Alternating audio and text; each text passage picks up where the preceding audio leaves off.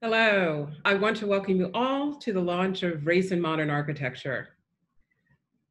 I'm Mabel O. Wilson, the Nancy and George E. Rupp Professor of Architecture, Planning, and Preservation here at Columbia University. I'm sitting on the unceded land of the Lenape peoples. I ask you to join me in acknowledging the Native American communities where you are, their elders, past and present, as well as future generations. We must acknowledge that our institutions were founded upon exclusions and erasures of many indigenous peoples, including those on whose land Columbia University is located. This acknowledgement demonstrates a commitment to beginning the process of working to dismantle the ongoing legacies of settler colonialism. I also want to extend a special welcome to the students, faculty, and Dean Robert Shibley of the University of Buffalo, and the students, faculty, and Dean Keith Crumweedy of California College of the Arts, CCA, who have joined us in co-hosting today's book launch. I now want to invite GSAB Dean Amal Andreas, who will say a few words.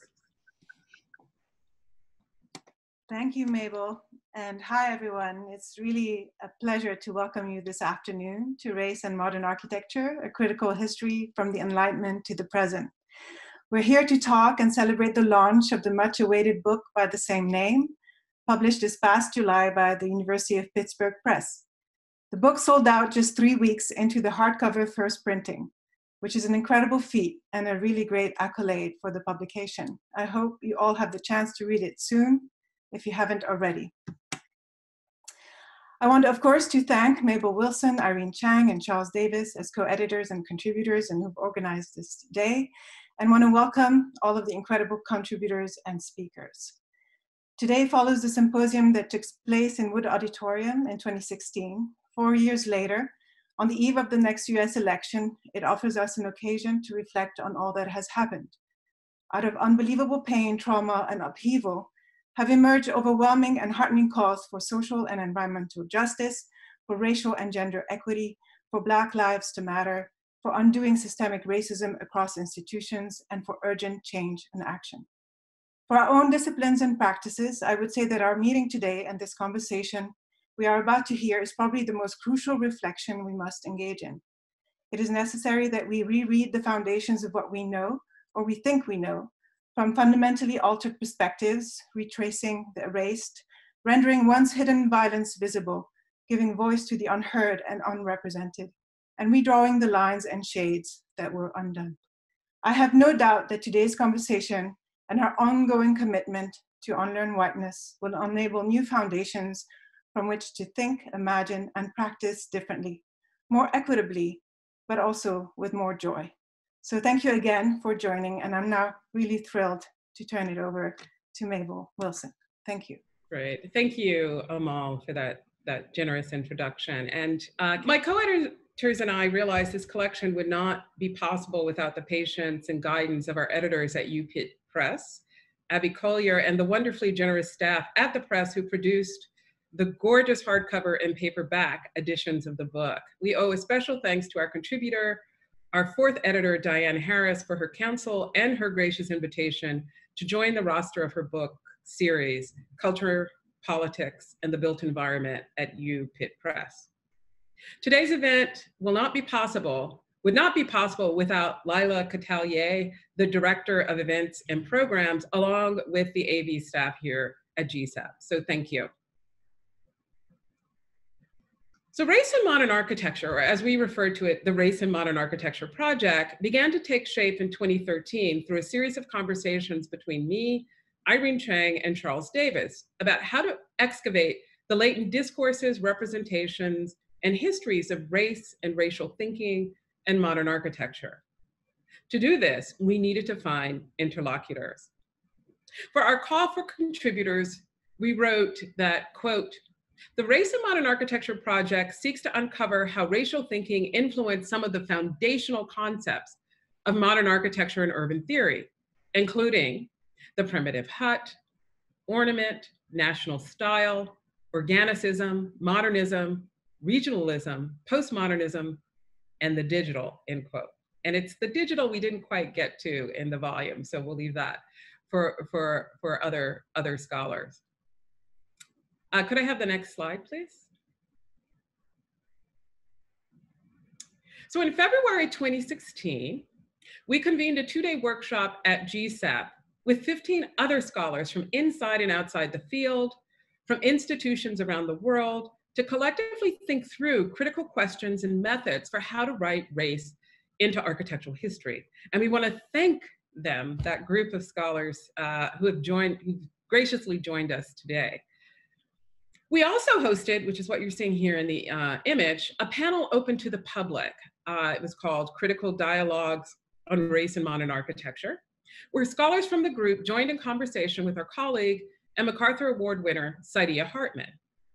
Could I have the next slide, please? So each of the 18 essays in the collection responded to our original charge to discern, quote, how has the racial been deployed to organize and conceptualize the spaces of modernity from the individual building to the city, to the nation, to the planet, end quote. This question could not be more timely in this moment of racial reckoning. So my co-editors, Irene Cheng and Charles Davis, will now provide an overview of race in modern architecture.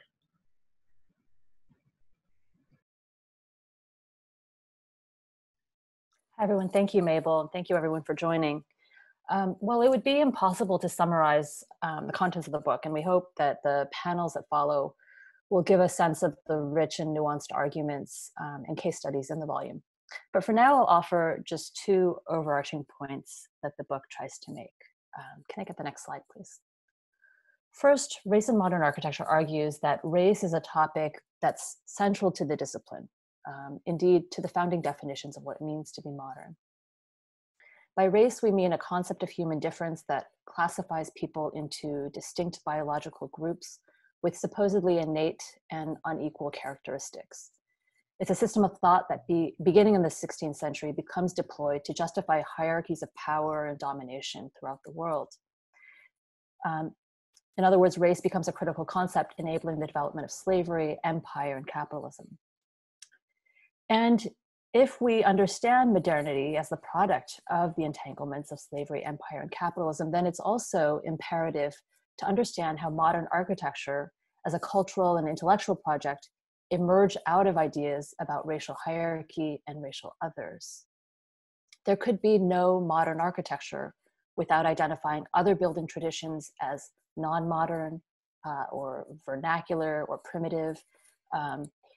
And we couldn't have ideas about progress, freedom, order, and rationalism, all of these core tenets of modernism, without a concept of some other peoples or other cultures as being atavistic, unfree, disorderly, and lacking in reason. Understanding how ideas about race informed these key concepts is essential to unlearning the whiteness of our discipline, a task that's now more urgent than ever. Bannister Fletcher's Tree of Architecture, which you see on the screen here, offers a vivid and familiar illustration of the racial ideas embedded in the canon of architectural history. Fletcher's book, which was first published in 1896, became, with its 1901 fourth edition, one of the earliest quote-unquote global histories of architecture. And its frontispiece depicted the history of architecture as an organic process of development in the form of this tree that flowers and grows from historic styles rooted in a number of determinate cultural conditions to the modern styles at the top. But if you look closely at this diagram, you find that the highest branches are all European styles, and that this European or Western tradition is depicted as a kind of solid main trunk, while the lower boughs of Chinese, Indian, Peruvian, and Mexican architecture, or what Fletcher calls the non-historical styles, are represented as these truncated branches. They're literally dead ends that don't develop any further. Sub-Saharan African architecture is not represented at all. And what we show in the book is how Fletcher's classification system, which is ostensibly about cultures and styles, is informed by and parallels a large body of earlier architectural theory that identified styles with races of people and that drew explicitly on 19th century racial science. And in fact, you find echoes of this kind of racial typological thinking in architectural textbooks, even in the late 20th century. This image was reprinted in many subsequent editions of Fletcher. So it reminds us that race has been there all along. It's a concept that's been prominent and present in the canon, but we haven't always addressed it or given it its due. A second point I want to mention about the book as a whole is that we see it as a kind of first step rather than a concluding one. So when we began this project 5 or 6 years ago, there were far fewer scholars working on the topic of race in architecture than there are today. Since then, we've seen a steady stream of books and articles that address this subject. And so we recognize that things are evolving, and we're very interested in the work, the future work that this book and books like it inspire. And so related to that, we've created a website, www.raceandmodernarchitecture.com, where we'll be adding new short essays and reflections, and we invite contributions from others. Charles Davis has a piece on the website about settler colonialism and US architecture. And I've written an essay with some reflections about the violence of racial images that's related to my own chapter in the book and some second thoughts that I had after the book came out. So we hope that this work will continue. We hope this is just a kind of launching point in many senses. And next, Charles will describe some other related initiatives that have emerged over the summer. Thank you, Irene. Can we go to the next slide, please? So there's been a couple of things that have been happening so far since the launch or the publication of the book that would help to give you some context, further context, as well as to understand some of the initiatives that we're involved with to contribute to what's becoming known within the field now as an initiative towards an anti-racist architectural pedagogy. One of which is what you see here in this slide, the Global Architectural History Teaching Collaborative enabled us to conduct a workshop on creating syllabi for an anti-racist pedagogy, entitled, as you can see here, Can We Teach an Anti-Racist Architectural History? I would like to thank Anna Maria Leon for helping us to formulate that package and to get that put together, as well as Jiat-Hwee and Anna Ozaki for helping us both to co-organize this event, as well as to formalize the toolkit that's available. So if you look on their website and you take a look at the resources available, one of those resources as a result of this workshop, both thinking through case studies and sharing sample syllabi and workshopping them, is a toolkit that will help you to think about how to reformulate your own syllabi or other parts of your curriculum towards an anti-racist perspective. Another thing that we were engaged in was a kind of interview and overview of the book with the Society of Architectural Historians through their programming called SAH Connects. And we'd like to thank Patricia Morton for both hosting and moderating that particular session. Can we look at the next slide, please? So today what we're going to do is we're going to look at the book and the volume in a slightly different way. Instead of just reviewing what the contents are or going deeply into what each chapter has provided, we want our contributors to think through some of the ways that we can think on what avenues have been opened up by their work in this publication and by the publication collectively for the field at large. In the first half of the day, we will be looking at the questions that deal with people's personal contributions and personal investments in the work. So the first question that we were asking them to contemplate is what were the methodological and archival challenges in writing the book? And then how was the book impacted, or how has the book impacted your work? Then for the second half of the day, after a short break, we're going to ask them to think about the ways that this volume has helped them to rethink what is possible within our field. How do conversations of race affect the ways you teach the architectural survey? And what new lines of inquiry does the book open up? Can we see the next slide? So just to give you a sense of the structure of the day, and I don't want to belabor this too much, but we're in the introduction and welcome phase at 3 o'clock. 3:15, we're going to look at our first panel, which will talk about methodological and archival challenges. And at 3:35, we'll segue into our second panel, the impact of the book on your scholarship, after which we'll have a discussion. And this discussion will collect all of the contributors that are here today so that we can talk about these first two questions, and interspersed within this, we'll entertain questions from the audience as well. After a short break, we'll go into our second half. And if we can get the next slide.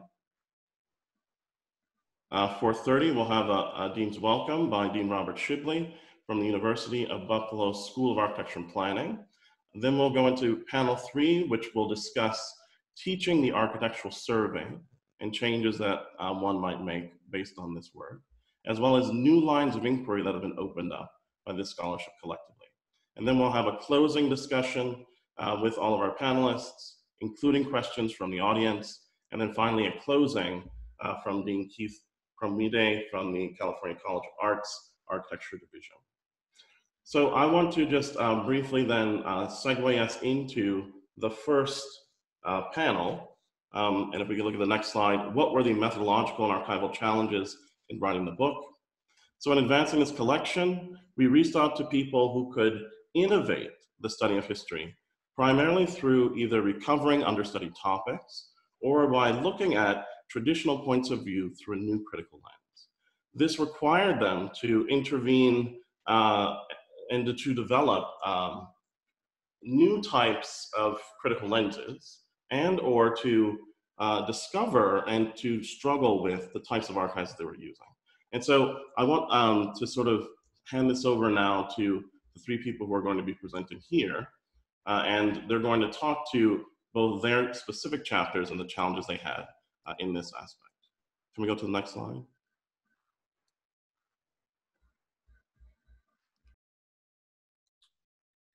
Okay, yeah, Charles? Okay, thanks very much for that. My name is Mark Crinson.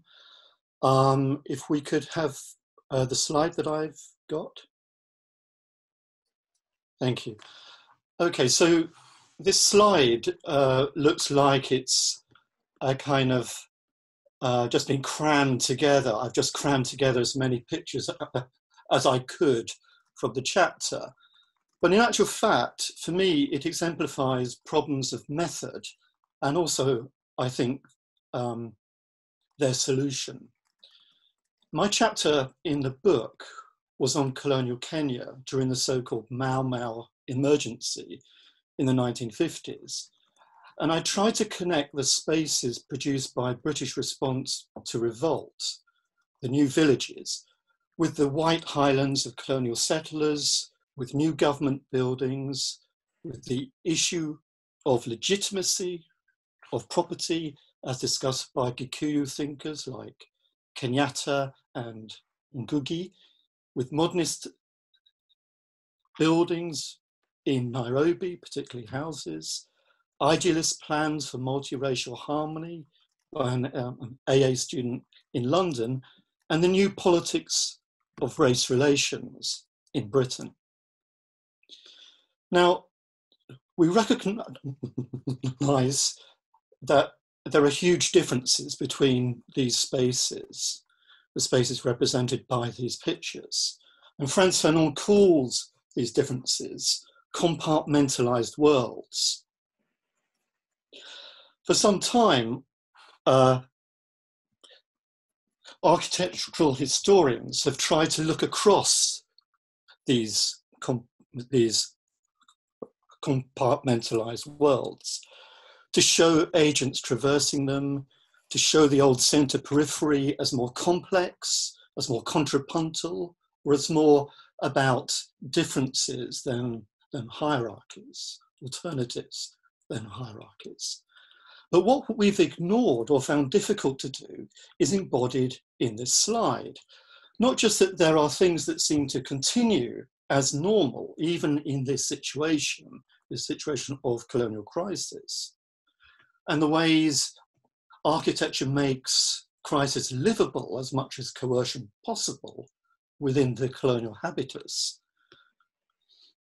But that architectural history has hardwired into itself a range of subfields and disciplinary protocols and competencies that also divide the field, denying the simultaneous time of the whole environment. So what's the solution? Well, to bring out the connecting tissue, the dialectical differentiation of the whole. For Kenya, that was a racialized and a psychologized relation to land and landscape. Spatial psychologies like liminal conditions, alienation, isolation, displacement were understood as having racial equivalence. If this was overt and overtly contested on one side of this compartmentalized world, our method equally needs to bring out its hidden but connecting logic on the other side. Thank you. Thanks very much.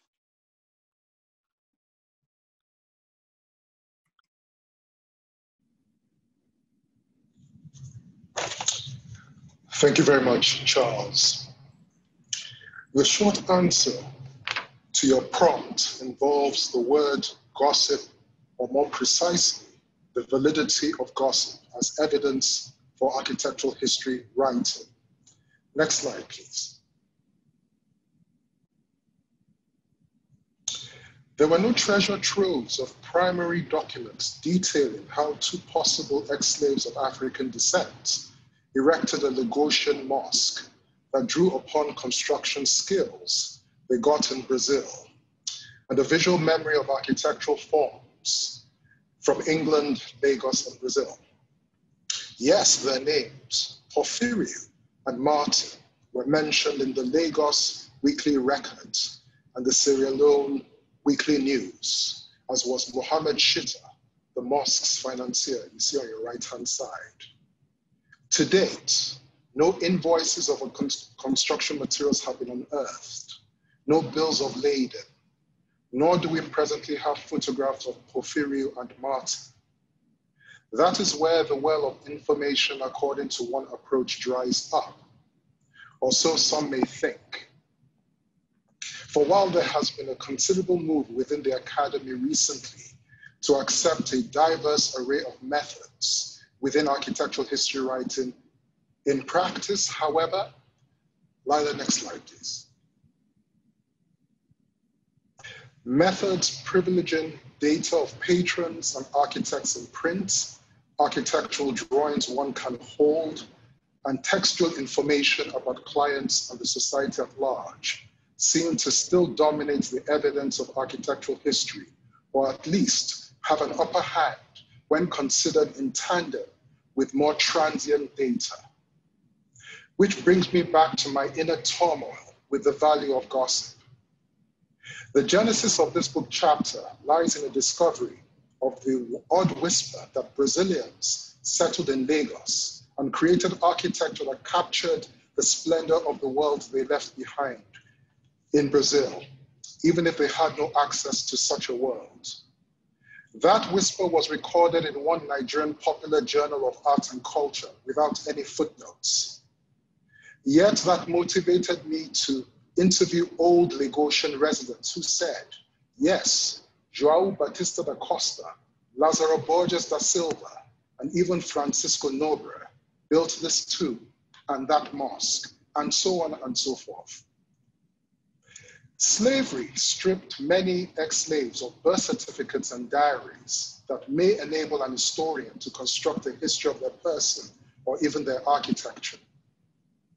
The presence of centuries-old oral histories in Southwest Nigeria made the later introduction of the National Archive a curious idea. Histories had always been oral, embodied. Even, I might add, architectural histories. To this day, each palace in Southwest Nigeria, and there are several, has a song of the origin of the kingdom where the structure is found. Many kings in the region have used such songs to reconstruct their palaces. In 1825, one palace was rebuilt using its song, after the original building was destroyed by Fulani invaders from present-day northern Nigeria. Architecture in the 19th century was part of a matrix of words and structure. Hence, my discovery of palace song traditions changed my view of the value of gossip about Afro-Brazilian masons. One can debate about the possible difference between gossip and oral history. Individuals are commissioned to do the latter and are known for their remarkable memories. Yet orality in the region is inseparable from architecture. The methodological challenge I faced led to this change in thinking. Thank you very much.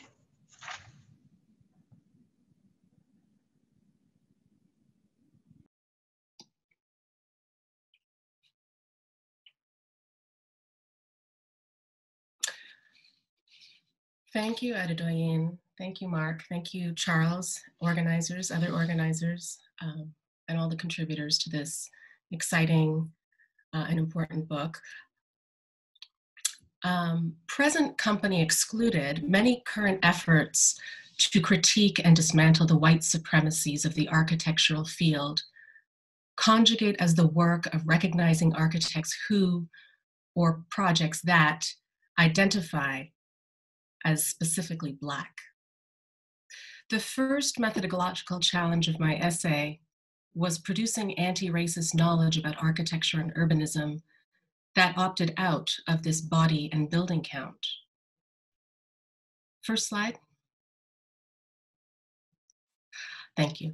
I wanted instead to explore what Mario Uddin has described as Black spatial praxes, the manner in which Blacks occupy and move through space, negotiate spatial relationships, and create alternative spaces for creative expression and daily affirmation of life in the afterlife of transatlantic slavery. These are multiple micro operations worth considering so that we might know, or how to know, or know how to know, other pleasures, struggles, and powers besides a Black project by a Black architect. The second challenge of my essay was contesting a still vigorous narrative about the residual progressivism and or full-blown democratizing force of architectural modernism at mid-century. Like other counter-histories of the modern movement and its trajectories, my reading of Noah Purifoy's collaborative artistic and curatorial practice in the late 1960s tracked his rejection of a design vocabulary that has nourished specific racial identities and opportunities, functioning not only as aesthetic violence against minoritized people who disidentified with the conventions of white bourgeois heteropatriarchy, but also as an exercise of biopower, flexed through the unit of the population and along lines of difference that negated the life chances of those people, which in this case were residents of the Watts neighborhood on the eastern edge of South Central Los Angeles. A third challenge was studying Purifoy's work in a way that centered his own methodology of assemblage. Purifoy searched for and assembled discarded objects and materials, much of it sourced from the wreckage of the Watts Rebellion in 1965, into sculptural compositions and group exhibitions. The work was not to mourn, glorify, or otherwise fetishize the wreckage, approaches that would continue a pattern of conflating the neighborhood and its residents with junk.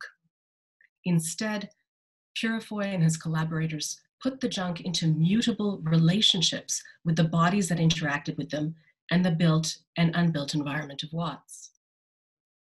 Staging these relational assemblages was a process of seeing things, including Blackness as a disposable thing, otherwise. For Purifoy, this generative assemblage mode, what I call junk modernism, produced uncertain results, and by the early 1970s, diminishing returns, as indicated by the bleak title of his 1971 show at the Brockman Gallery.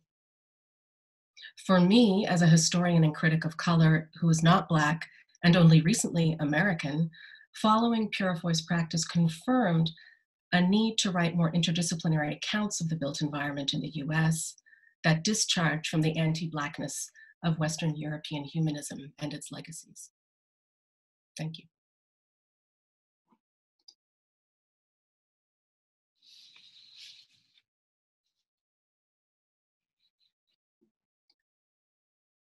Okay, so we will continue next with our second panel and continue with this focus on individual scholars' work and recognizing that it's been 5 years since we started this project, as we alluded to in the beginning. We wanted to ask a few of our contributors to discuss how working on the book and Race and Modern Architecture project as a whole had impacted their scholarship. And so next we'll have Brian McLaren, Addison Godel, and Kenny Coopers. And I also wanted to mention that following this panel, we'll have about 20 minutes for discussion and questions. And so if you'd like to ask a question, you can enter it into the Q&A in Zoom. Thanks.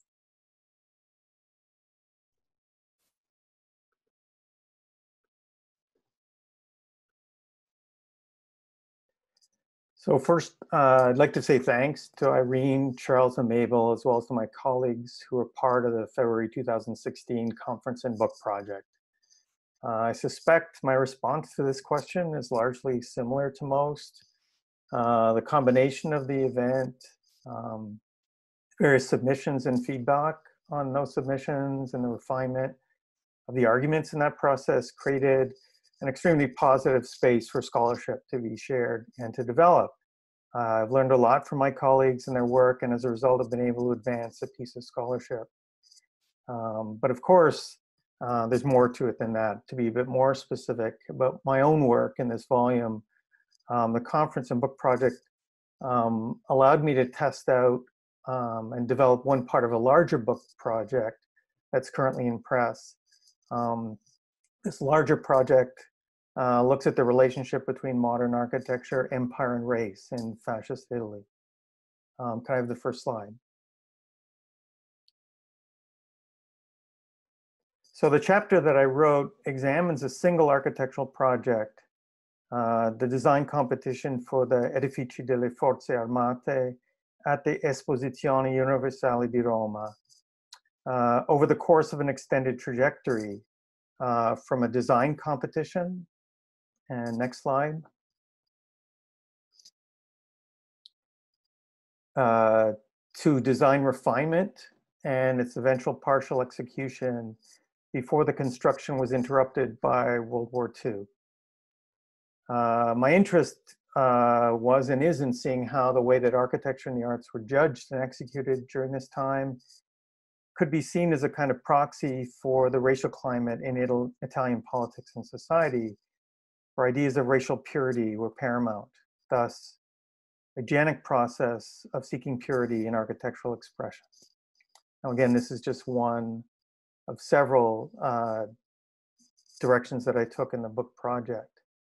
I guess as a final comment, and I was just reading the chapter and then thinking about what I've been writing since then, as a sign that scholarship is always in flux, some aspects of what I wrote has been further developed. And I certainly wouldn't have reached the point of my current research without this opportunity. And maybe a do-over might be possible. But in the end, I guess just like the work that I examined, I'm interested in terms of scholarship, the development of an idea over an extended period of time for me is interesting. And it's not even this chapter or even the work that I have produced after, but it's a continuing impact that I think is significant. And again, I want to say thanks for that opportunity.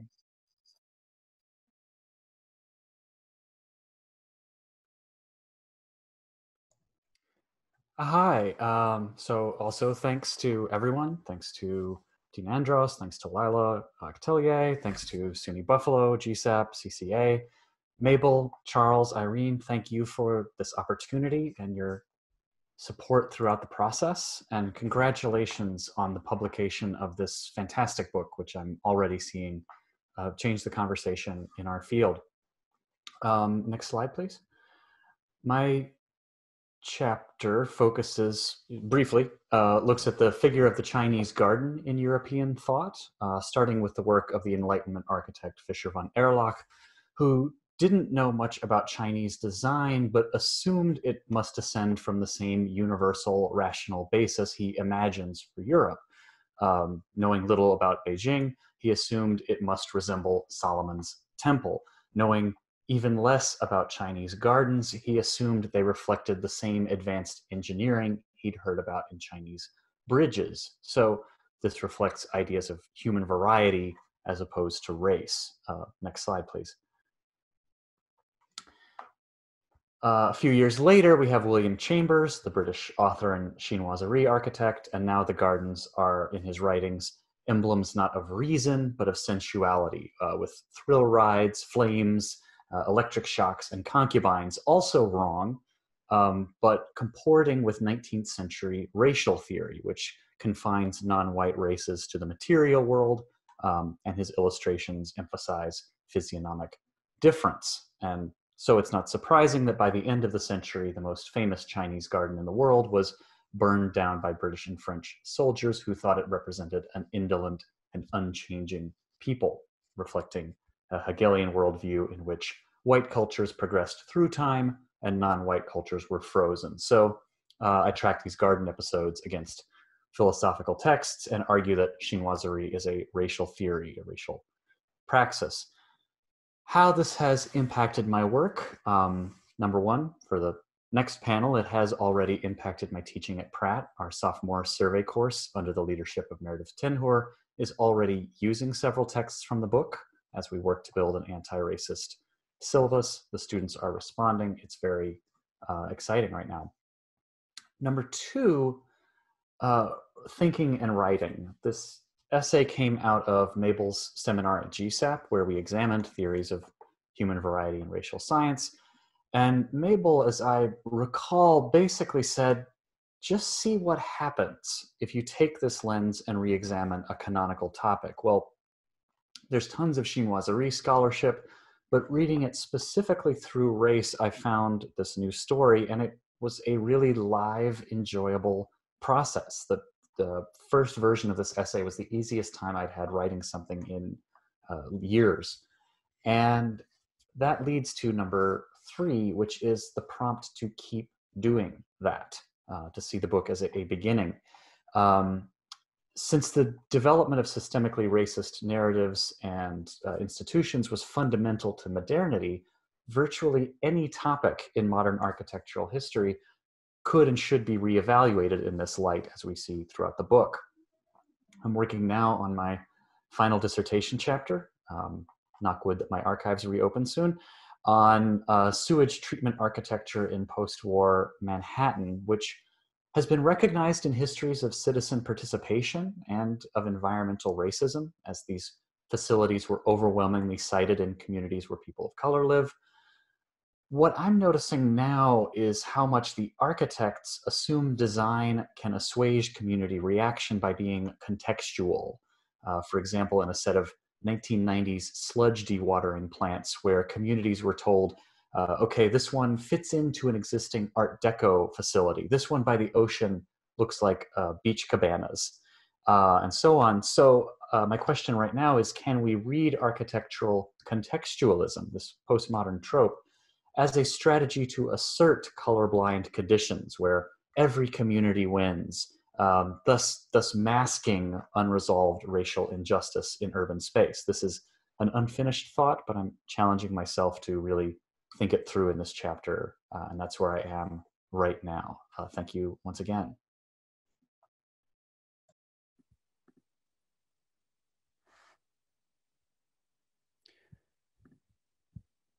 Thank you very much, Mabel, Irene, and Charles, also from me, for including me in this very important conversation and for the collaboration in this project over the past years. The project for me has been key to shifting the analytical focus from nationhood and style to the ways in which architecture shapes racialized relationships between land and people. Can I have the next slide?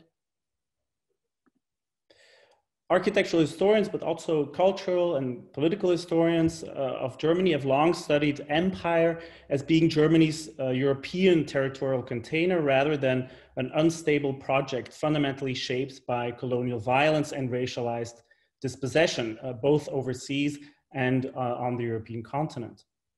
And this has meant that in the vast and otherwise very sophisticated body of scholarship on German modernism, the Deutsche Werkbund and the Bauhaus, imperialism is often reduced to issues of economic policy and international geopolitics, and therefore race and the body has been largely absent as an analytical category.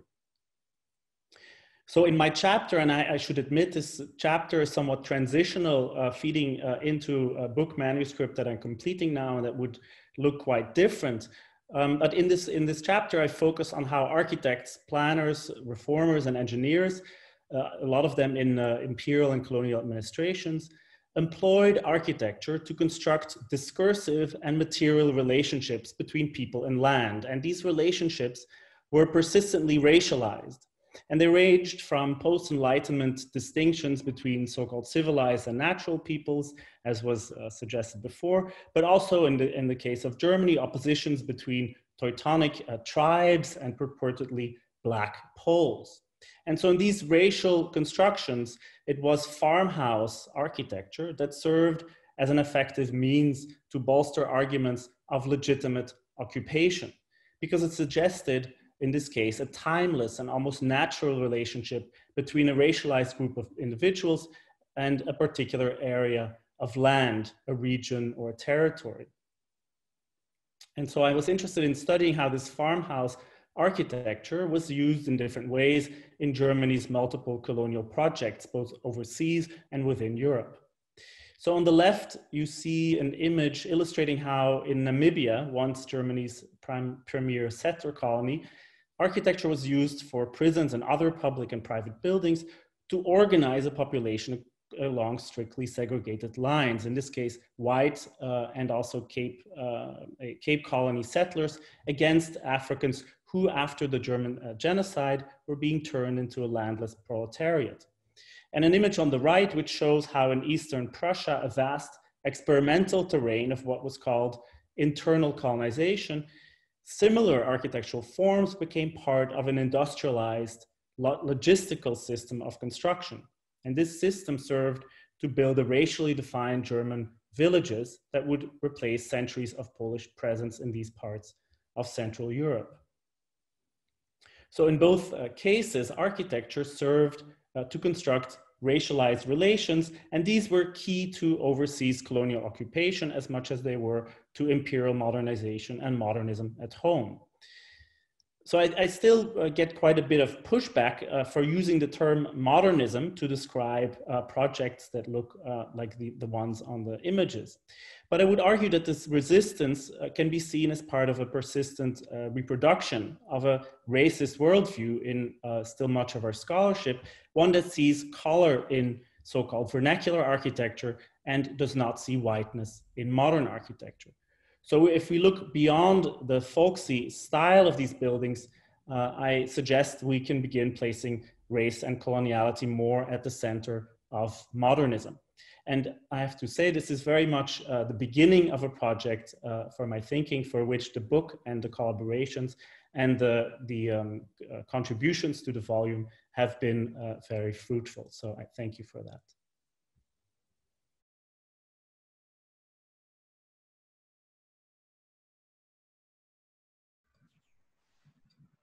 Great, so thank you guys for answering our prompts and getting us started on a conversation about this first half of the program, which asks speakers to think individually about some of the methodological challenges that they specifically had or the transformation of their work as they were doing the project. Just a couple of points to emphasize again before opening up to all of you to think about this question aloud, because I think actually there are probably others who might have also faced methodological issues or introduced key critical lenses that folks may not have heard in other areas of research or have even anticipated. But a couple of things that to me that were really quite interesting. Adedoyin, you spoke about the role of taking alternative archives seriously, particularly when people will dismiss them as either gossip or oral histories. And it's interesting from my perspective to think about the many types of stories in communities of color that tend to be dismissed in that way, whether it's sort of overseas in the global south or even sort of in North American context, the ways that the musings of people of color as non-professionals is dismissed in this way. And it makes me think of what Lisa Uddin also discussed in those terms as trying to find a lens that is not sort of the patronizing lens of typical Black social uplift or inclusion within a field, but to take the work seriously on its own terms by taking on a lens that was appropriate for these communities of color. So from my perspective, I really appreciated those lenses as sort of revisionist lenses for the ways that folks were thinking about their projects and moving in.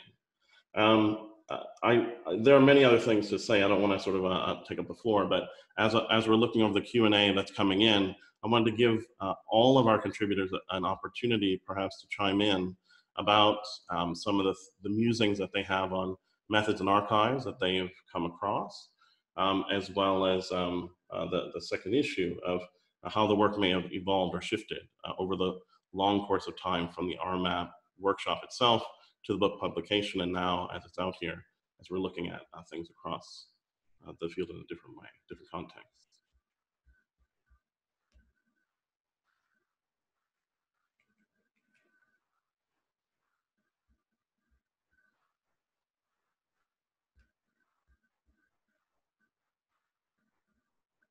Charles, I'll start. Okay. Just to build off of your sharp observation about not just formulating new critical lenses for these archival traces, whether they're official archives or disparaged archives, but to think about those lenses in ways that are appropriate to the objects or the questions that we might have. And for me, this has been a sort of a case of I'm interested in our volume, our collective volume, the Race and Modern Architecture volume, for its project of unlearning whiteness. But at the same time, I think there's also the opportunity here to learn other modes, other racial modes of power and inquiry and identity and formulation broadly. So for me, it's about learning Blackness and thinking about how does one unlearn whiteness and learn Blackness as a response to the whiteness of modern architecture, not in a way that, you know, to be overdetermined about ghettoizes the question or makes it seem extraneous or in the register of gossip or song, but that is constitutive of the narratives that we're trying to critically interrogate. And so, yeah, thinking about the critical lenses as lenses that are appropriate, true, responsive, attuned, and this is why I keep doing this with my hand to indicate sort of the granular, the micro mode, the sort of, and the almost the palpable and embodied sort of registers with which that that method ought to be pursued, I think, so. Mm-hmm.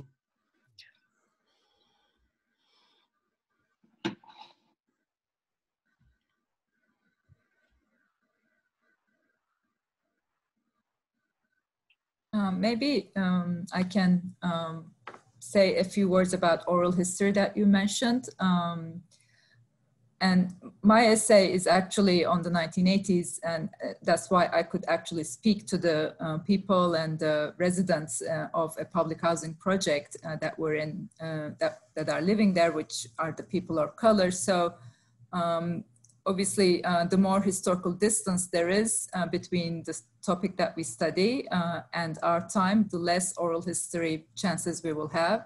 So I think building on what you said about the importance of oral history in making up an archive, I think one can also support the projects that collect oral histories now before it gets too late.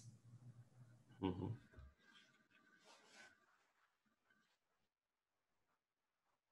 I mean, I don't mean to only pin the conversation on oral histories. That's keeping people from speaking. So for example, Addison, I really liked your comment about how it is that we are developing alternative subjectivities about what it is that we're looking at. And you gave yourself an opportunity to just look at traditional topics through another lens. And I think that that's definitely a major prompt of the volume itself, to get us to rethink modern architecture, what it is that we think we know about that particular discourse, but to look at it anew through the lens of different types of rubrics, critical race theory, or some of the others that have been introduced. And I think that that's actually, as at least in the conversation that I've had with folks about how it is that they're being impacted by the book, that is inviting them to do this kind of thinking, or as opposed to telling them precisely how to look at the discourse. And when we had the workshop in February, many years ago now it seems, I thought that was what was so wonderful about the perspective from the many different chapters, that it was really an invitation to start to think through things that I thought that I knew in one way, but from a different perspective, whether it's a marginalized subjectivity that we now center back into the work, or even just a sense of revisiting the familiar. So your suggestion to look at postmodernism again, which I know some designers are doing now, and some people sort of sigh with exasperation of doing, but if you can give them a way to do it in a way that's interesting, I think is the usefulness of it. So I really appreciate your comments for doing that. Thanks. And I actually, now that you say that, I realized something about the my paper in the book, which is that the subject matter of Fischer von Erlach, it's literally some of the first stuff I learned in architectural history class when I went to get my MArch at Ohio State, where Jacqueline Gargis gives a fantastic survey and delves into some of characters like Fischer, who maybe are not always in these syllabi, but it's probably, I don't know, 2 months into architecture school, and here's Fischer von Erlach, and sort of filed him away in my brain, hadn't thought about him in a while, and the prompt to kind of revisit something that's a thing that popped back out. So it might even be an interesting discipline to say, apply the book, or apply some of the lessons of the book to the earliest thing you can remember learning when you learned architecture, or some of the first lectures that you got, and just see what that does.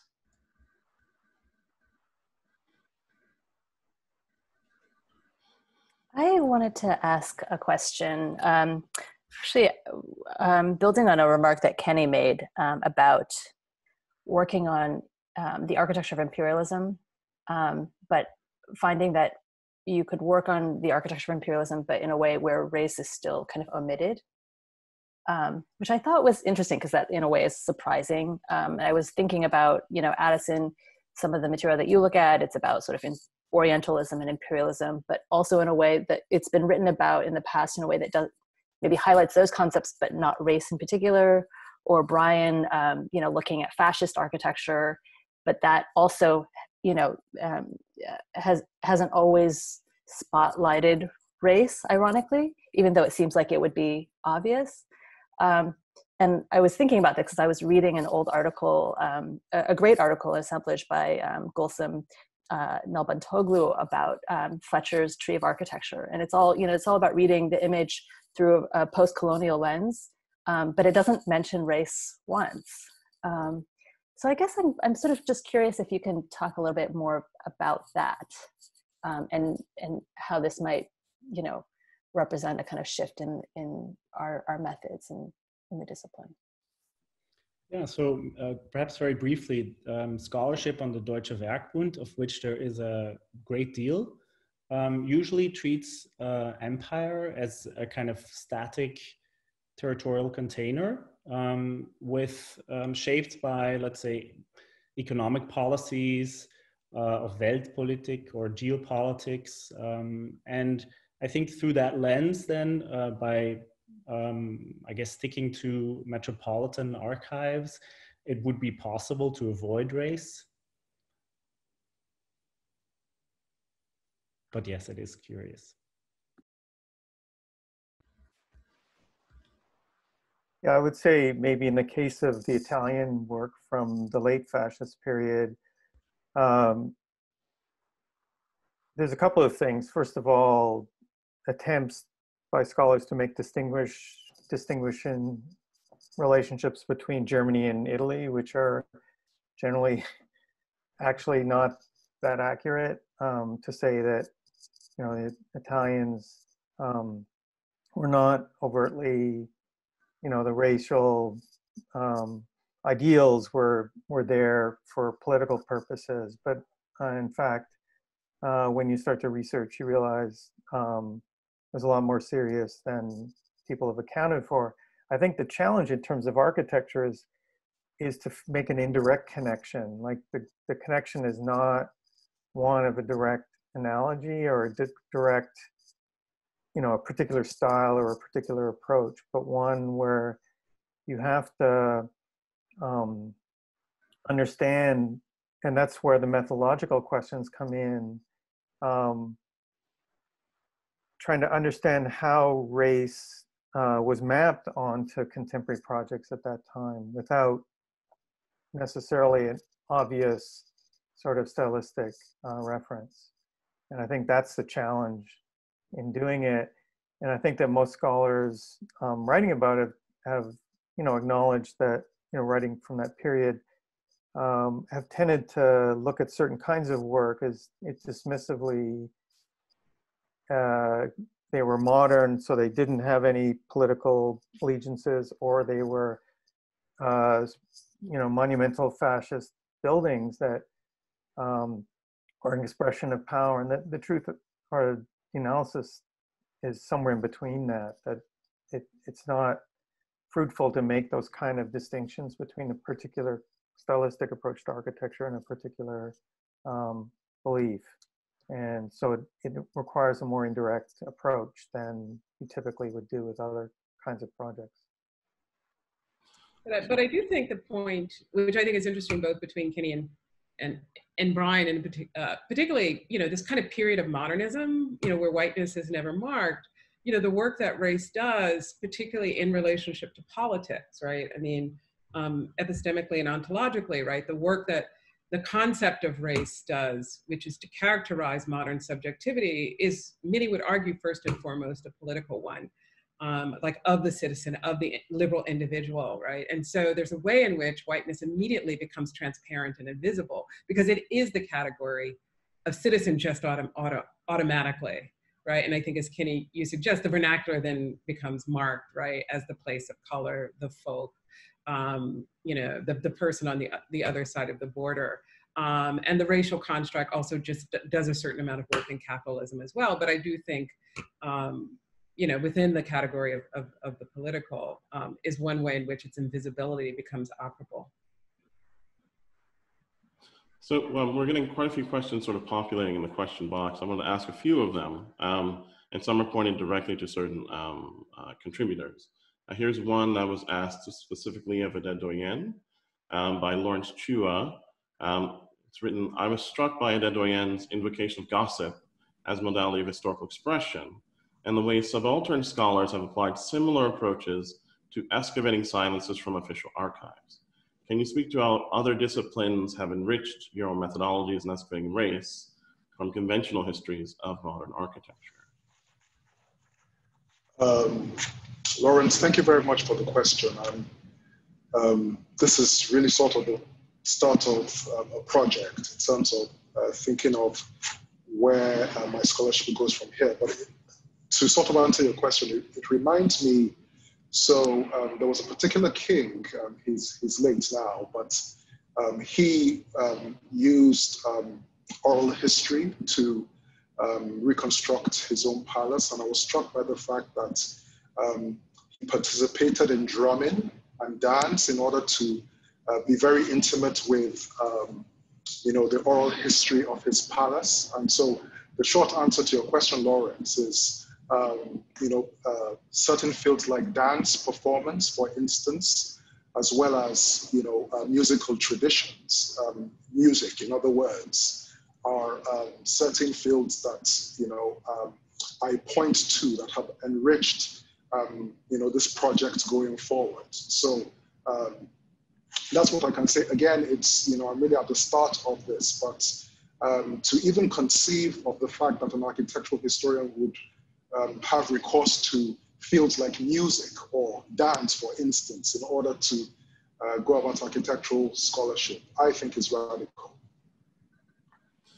And there's another question from Pamela Karimi. One of the problems with the scholarship of non-Western architectural history is that unless it relates to the canon, it is not taken seriously.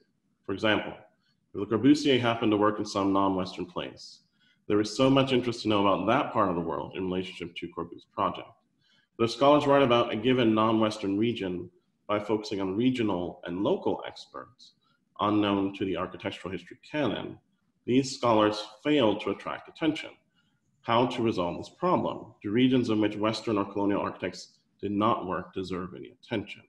And I guess this is a question generally about the weight of canons and the inertia of that tradition of learning on how it is that we understand modern architecture as a kind of rubric, and what can we do to revise that understanding? Or is there a sense that these non-traditional subjects have a space for folks?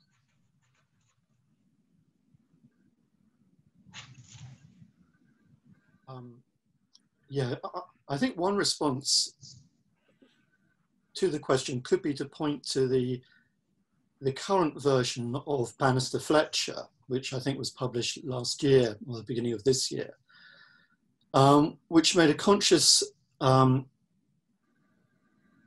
attempt to, as it were, represent the world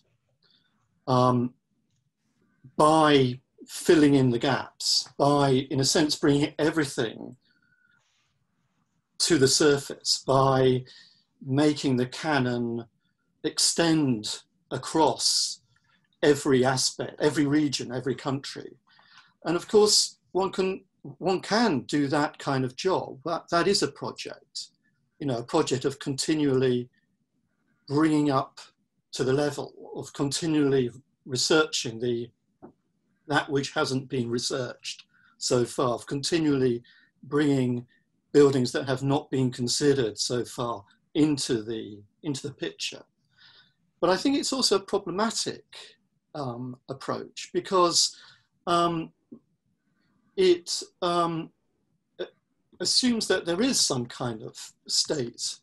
And of course, it's a function of a positivist approach to scholarship, that we're constantly filling in the gaps or renewing or updating. And that at some point in the future, we will reach some stage of completion in which we can sit back somehow and understand the world as a completed scholarly project.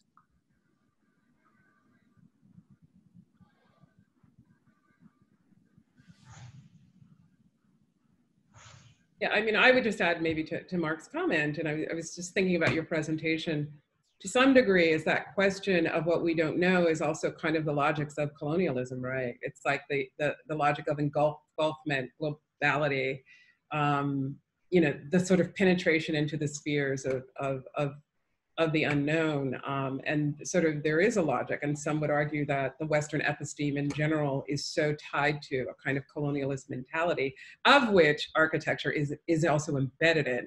And so, it goes back to what Audre Lorde would say, will the master's tools be able to dismantle the master's house? Maybe I would like to push back a little bit. And I do agree with Pamela's question, and I think it's a very important question that we need to address, and we need to address self-critically. I mean, I know this is a very celebration of the book, and I'm, I'm congratulate us all for this book and so on, but maybe in a less self-congratulatory note, I think I would like to recognize how long some of this work has been actually going on in the field, but has been trivialized and dismissed, or has been done, I mean, not maybe in these, with the same concepts, but the intention and with other concepts, and it has been done by people who have been denied tenure or publication. And so, I mean, I remember myself starting to work on these topics, and 15-20 years ago, it was a very difficult, very oppressive time, both in architectural schools and in institutions and in SAH and so on. And I assume that the people, the scholars before me had even a harder time. So I think the progress has been slow, and there are many erasures that are happening along the way. So I would, for that reason, also, I mean, would like to actually acknowledge the people who have been doing this stuff, but who have been dismissed, and extending Fletcher's book by adding more non-Western quote-unquote topics into it and trying to have a comprehensive account is not the only way of studying non-Western architecture, is not the only way of writing history. So we need, I mean, if Fletcher's inclusivity has all its problems, as Mark has raised, we still need to look for other methods, and people have been doing this. So I just wanted to say that I do hear Pamela's question, and it is a continuing problem that we need to address. I agree with that. I was just thinking that sometimes we pit this as a kind of either or, either the practicist one of unlearning whiteness and critiquing the canon, or learning blackness, or articulating non-white or minoritized or subaltern traditions, and kind of inserting that into the story. So I think it's possible to say that that we need both, that both projects are important. And I thank you for sort of calling attention to the fact that many of these issues have been worked on by scholars in the past.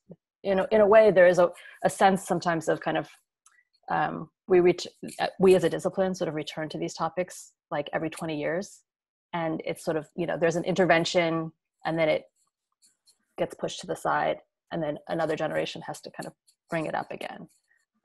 So I think that's an important dynamic to recognize.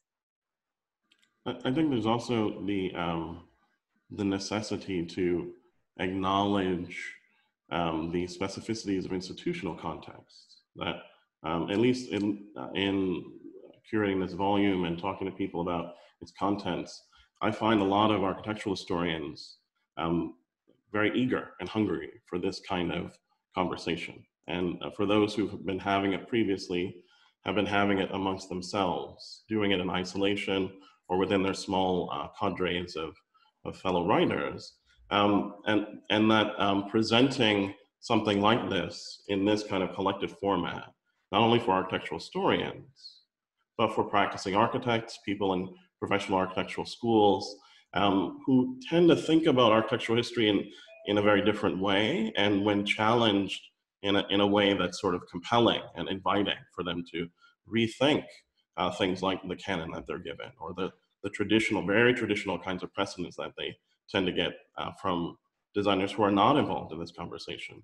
I think I've seen it to be very enlightening in that sense. So for me, I think that while of course there are always precedents in how literatures are made, and there are ways that certain fields are in advance of other fields, or even other parts of the discipline. If we talk about architecture from the side of practice versus the side of history, I think there's an interesting kind of point of convergence and inflection now with the questions that practitioners are forced to ask themselves because of the political moment that we're in, and the kind of advances and innovations that historians have been making for some time.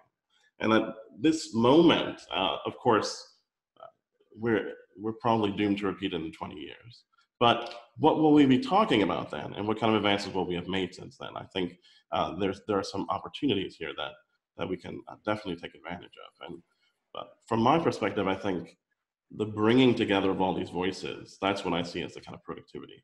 And the eyes that are likely to look at this volume versus some of the other scholarship, because of where it was or because of where it was marginalized and ghettoized, I think it is a kind of advance. I'm hoping that there's a kind of advance in that. Just jump in there also, sorry, Mabel. Go ahead. As you're talking, it's making me think of the divide that exists in our discipline, institutionally and organizationally, between what you might call high architectural history and vernacular architecture. And certainly there's a very rich body of scholarship on what is called vernacular architecture. And I think one of the challenges of this book and the larger project is to make us rethink that divide. And I would love to see an interrogation of the term vernacular. Yeah, I think that's a great point. And actually, a comment just came into the Q&A, sort of raising this issue of kind of revaluing the vernacular as a way of sort of reinserting race into the kind of discipline. So I think others are sort of having similar responses. I think we have time for maybe one more question, maybe, or are we out of time, Mabel? Yeah, no, I just wanted to say, can Mark actually, because Mark actually does talk about the vernacular in his essay in the book, which I thought was I had not thought about that term, but actually there's a really, lovely way in which you sort of contextualize the sort of racial dimension of the term vernacular. Well, the term, derives from the Latin verni, which means the domestic slave. It means the kind of slaves that the Romans had serving them within their household. And so, it's a term that immediately is premised upon the difference between master and slave. And so whenever we, in a sense, carrying that forward, whenever we call something vernacular, we imply that something else is, presumably is the master, presumably is the vernacular is placed in a situation of kind of otherness and opposition to something which is more powerful than it, more expressive than it, that can speak, that can, use the language, whether that be of building, of architecture, or of culture more widely. And so I think that it's crucial, actually, to when we study race, especially when we study race within colonial situations, that we bridge across, the distinctions that our discipline has made between the vernacular and the high, the modern and the non-modern. I think that's really, to me, that is the kind of method. It is a way of asking a question. How can I bridge across between these things? How can I link these things together, or bring out the things which link them, but which have been denied by their almost embedded, the way in which the discipline has embedded their differences, their distances. All right, we have time for one more question before the break. And so this one gets back a little bit to the question asked by Lawrence about interdisciplinarity. Manuel Schwarzberg-Cario asks, was wondering what the focus on race in modern architecture could do for scholarship beyond the traditional confines of architectural history itself. What other fields should it draw from, and reciprocally potentially modify? What can this architectural history do to, or with, or against fields like history, urban studies, sociology, planning, etc.?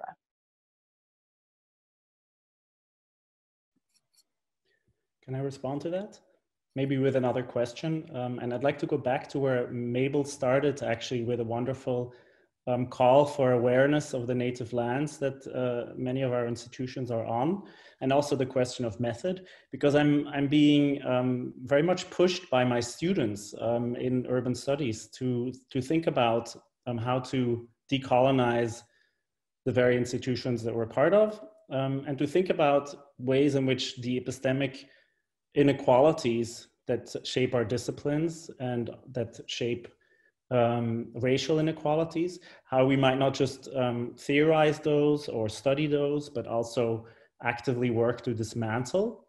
And I think urban studies has done much better in that regard than architectural history has. It has thought about the relationship between researcher and researched, about the audience that our work addresses, and also about the community with which we construct other kinds of knowledge. And for me, this is very much a kind of a new terrain, and certainly not one I am very comfortable in yet. But I think that would be one thing for architectural historians to address, and to think beyond the fact that method is about oral history or something like that, but rather that these are epistemological and political questions.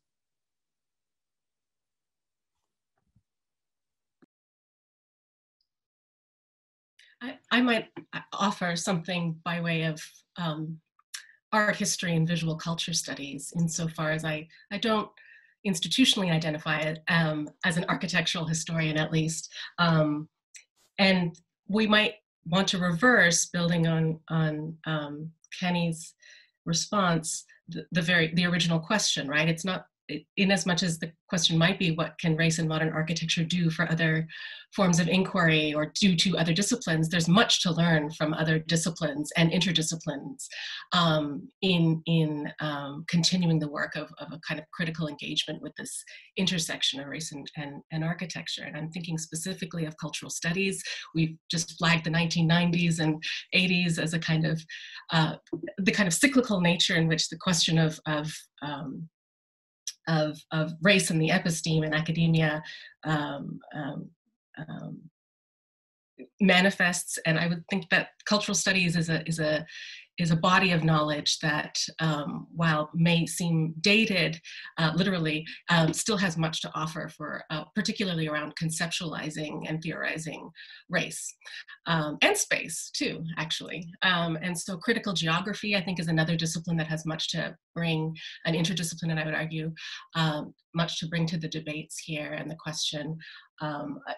Visual culture studies, or visual studies in its interrogation of the role of vision and visuality and visual praxes seems important, not just as a kind of objective interrogation in the built environment, but also a methodology, and to sort of interrogate, you know, how we are using archives and where we are situated as looking subjects, researching subjects in the process. So there are many other disciplines that I think have a lot to give to this inquiry and build in collaboration with this project, with this disciplinary specific project.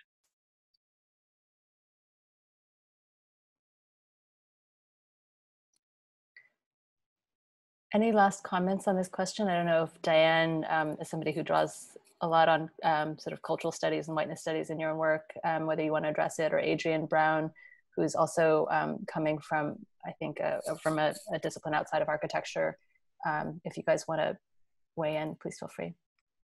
Thanks. You know, I don't know that I have anything really fully formulated to say in response, but just in thinking about that question about the reciprocal nature of, you know, what do we teach ourselves internal to the discipline, but also, you know, what does the discipline offer to other fields and so on, and how does this work contribute you know, externally? And I guess I've been thinking a lot, partially because of things that are happening where I work, but also, of course, because of what's happening even more so out in the world, with all of the conversations and debates about monuments and memorials, about the ways the built environment, the work that we study all the time, functions as, or might better function to tell more truthful stories about the American past. And buildings can only say so much, right? I mean, the building itself is in some respects mute, but of course to us it speaks volumes.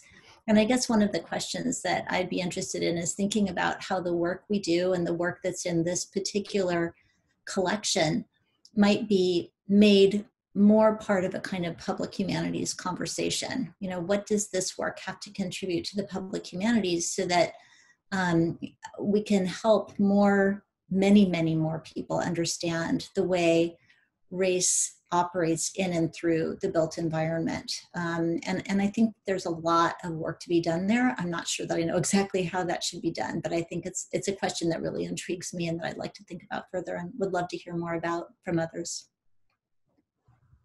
Yeah, maybe I'll just echo it, much of what Dianne just said, is that I think the monuments debate is a really interesting point, right? I think many of us have seen these wonderful panels and think pieces that have come out of people who aren't necessarily trained in architecture or visual culture, but have something to say, right? And so part of what I'm interested in this project as one of the few non-architects and architectural historians is to think about not only how race can change how we think architecture, right, but how architecture changes what we think race is, right? That you can't have an account of race without thinking about how the built environment conditions the way that we see and imagine what a racial encounter is, right? And so I think that there's as much work to go both ways, and I think that's part of the exciting work of the volume.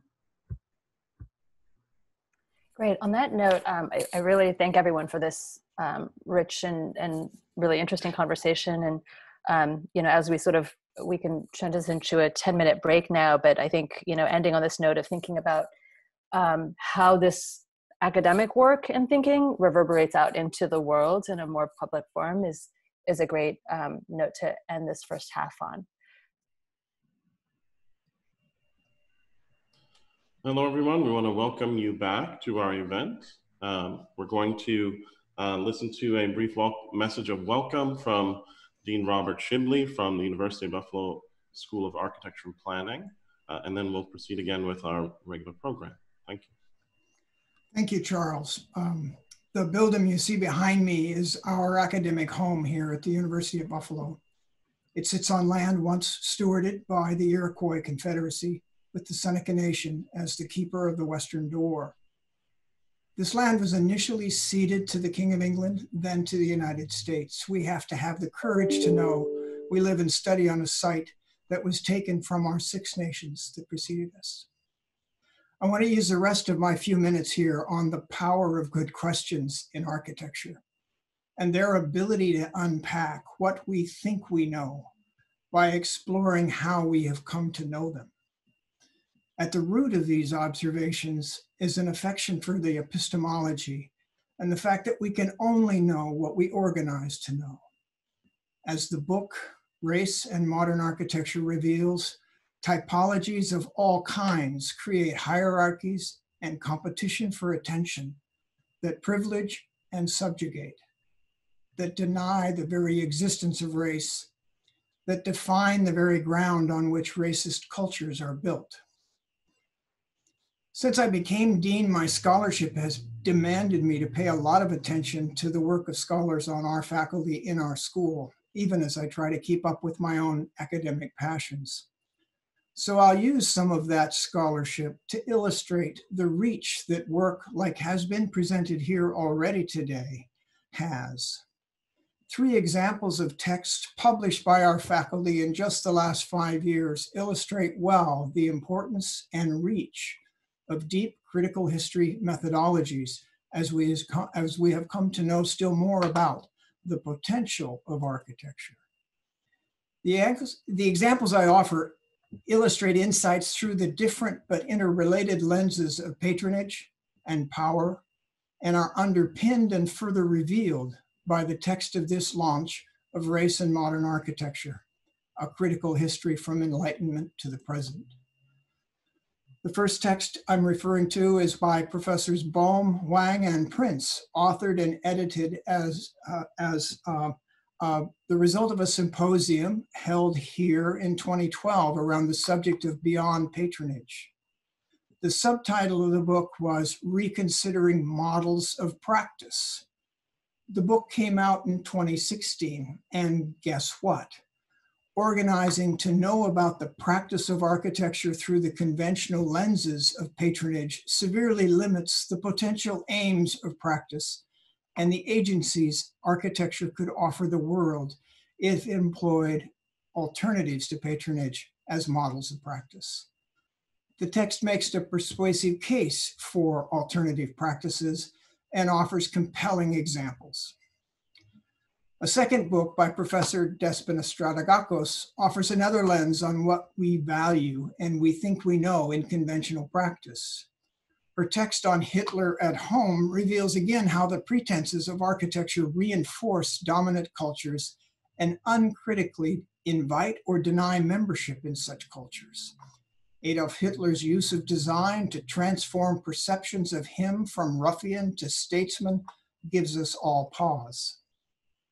Charles, Mabel, and Irene, and your authors now enter with a very powerful book that frames a deep critical reflection on the role of race, which is very applicable to both of the previous books I just mentioned. This book, for me, speaks clearly to the reality that scholarship like this is prerequisite and foundational to many other points of entry into our work.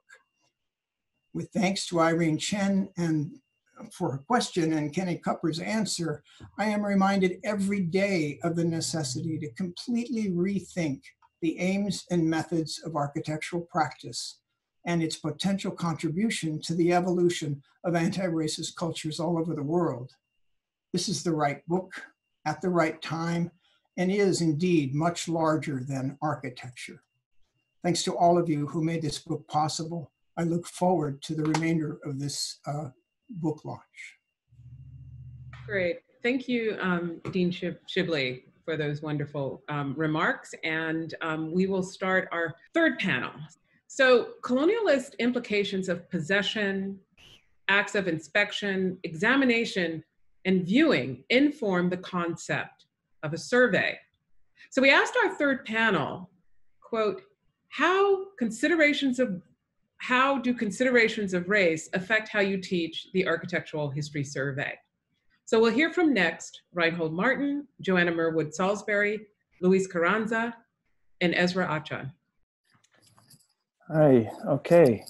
Well, hi everybody. Thanks first to Mabel, Irene, and Charles for bringing us together in the book and indeed here on the screen, and to Dianne, Abby, and everyone at the University of Pittsburgh Press for making it real. So the question, as Mabel just said, that our editors now pose to us in this panel is, how do considerations of race affect how you teach the architectural history survey? Well, in my case, this, as it happens, is something on which I've had the privilege of working closely with Mabel and learning from her, along with a number of other colleagues for the past 5 years. In sum, I therefore respond with one word: dialectically. For at the juncture of race and modern architecture, I think, arises a whole series of contradictions, each of which connects present to past differently. So before giving a brief example, I just want to explain that at Columbia GSEP, where we teach, we have abandoned more or less any pretense to surveying the field's internal history in our Master of Architecture core, which is where the survey is taught, even in the comparatively brief 2 centuries that we cover, in favor of instead thematic pairings intended to serve as a framework for thinking and working historically. In each of the 2 semesters, one for the long 19th century and the other for the long 20th, 3 faculty assisted by PhD teaching fellows teach seminar style off of the shared syllabus with common weekly themes and primary source readings and secondary readings that vary by instructor. And by the way, we actually required everybody in the whole group, all the incoming MArchs, to read the intro to Race and Modern Architecture this summer. As it happens, this week's theme, just this past week, was indeed race and nation. So in response, my own in-class lecture this week included a detail, and Lila, if we could, I guess, have the first slide, a detail from Thomas Jefferson's Monticello that I discuss in the book. A section through the dining room of Jefferson's plantation villa shows the mechanical dumbwaiter that connects the room with the wine cellar below. An enslaved person supplied wine to diners by placing a bottle in the dumbwaiter and then hoisting it from below on a system of pulleys into a compartment. If we can get Lila, the next slide. Thanks, yeah. You can see the compartment built into the side of the fireplace. This device and others effectively minimize the physical presence of enslaved persons in the room itself. But, and in a sense, this is the really more direct response, the resulting scene involves more than visibility and invisibility, silence and voice. For I think what we are calling race describes two intersecting dialectics, a dialectic of dialectics, if you will. One, which we can call a dialectic of disavowal and recognition, opposes invisibilization and silencing with meaningful symbolic gestures of inclusion. The other, which we can call a dialectics of barbarism and civilization, responds to the irreducible violence of racial oppression, reenacted here with every pull on the dumbwaiter's rope, with material redistribution and mutuality. I think it's fair to say that many critical scholars have enthusiastically embraced the first symbolic axis, the axis of recognition, while judiciously, in many cases, avoiding the second, the axis of cooperative material repair that is systematically foreclosed by racial capitalism. But Jefferson's whiteness, if we can call it that, was not merely contradictory. It wasn't just a contradiction in the kind of dialectic of enlightenment in an intellectual sense. It was and remains barbaric in a civilizational sense. And until we learn to speak of the work of otherwise refined thinkers and artists in terms like these, which I've drawn from the lexicon used by anti-capitalist dialecticians like Theodor Adorno, Max Horkheimer, and Walter Benjamin, to confront, in their case, another related racism, we will not, in my judgment, have fully overcome what another of our teachers, W.E.B. Du Bois, called the propaganda of history. Thanks. Kia ora tātou, good afternoon and good morning wherever you are. I want to add my thanks to Mabel, Irene and Charles and everyone responsible for making this book happen. It's been really a great privilege to be part of this project. So my chapter in Race in Modern Architecture reconsiders a canonical 19th century architectural object, understanding it as a public projection of the dominant northern idea of American racial identity during the Civil War. Can I have the next slide, please? Specifically, the chapter explores the linked ideas of racial and artistic freedom for the Northern Anti-Slavery Coalition. It begins with the sculptor Anne Whitney's "Ethiopia shall soon stretch out her hands to God," or Africa, which she exhibited at the National Academy of Design in New York in the spring of 1865. An allegorical representation of the plight of the African peoples under slavery, Africa was one of the many forms of artistic production created in direct response to the national crisis of the war. From that beginning, my chapter goes on to discuss architect Peter B. White's National Academy building as a different aesthetic expression of abolitionist ideals. Without explicit reference to race, White, who was a discipline of Ruskin, relied on the symbolism of the Gothic revival to convey complementary ideals of creative and social freedom. Can I have the next slide, please? So my chapter explores the way White's Academy building, especially the hand-carved column capitals on the entry staircase, embodied a concept of free labor that had particular political significance for the Republican Party in 1865, and not coincidentally was couched in a very bracketed concept of what freedom meant for Americans. In answer to the broader question about the Architectural History Survey, I think this case study opens up a discussion about the structuring presence of race in the discourse of modern architecture. And I want to suggest that race is present in this discourse not only in the opposition between the primitive and the modern, which with which we're familiar, but also in the opposition between ideas of craft, which is privileged, and labor, which modern architects sought to erase in its human form. In history surveys focusing on the modern period, we need to foreground the inseparable intertwining of race and labor. And this approach begins with a discussion about the link between modernity and its global subjects, as many previous speakers have alluded to. The sociologist Aníbal Quijano has argued that the creation of the conceptual category of blackness dates to the beginning of the Atlantic slave trade. He argues that the idea of a black race was constituted in tandem with new structures to control labor as part of the colonial project. So in this way, the concept of race and the modern division of labor remain structurally linked and mutually reinforcing. Any revisionist survey of modern architecture must bring this perspective to bear on the canonical literature and examples of 19th century architecture. As we know, much of this writing is taken up with a differentiation of craft and labor. Where labor is defined as inhumane toil, craft is described as skilled, imaginative, and self-directed. For Ruskin, Morris, and others, the privileging of craft reflected a wish to remove from labor the taint of subjection. Later in the century, the desire to control and master the machine was part of an aspiration to advance the non-laboring race, categorized as white. Any survey of the various manifestations of modern architecture must place these disciplinary arguments in the context of the colonial model of global power. In this way, we must take into account not only the objects of labor, but also their subjects. Thanks. Hi, good afternoon or morning, wherever you are, I guess. I again, like it goes without saying, thanks a lot to Irene, Charles, and Mabel for not only putting the book together, but organizing this get-together of all of us.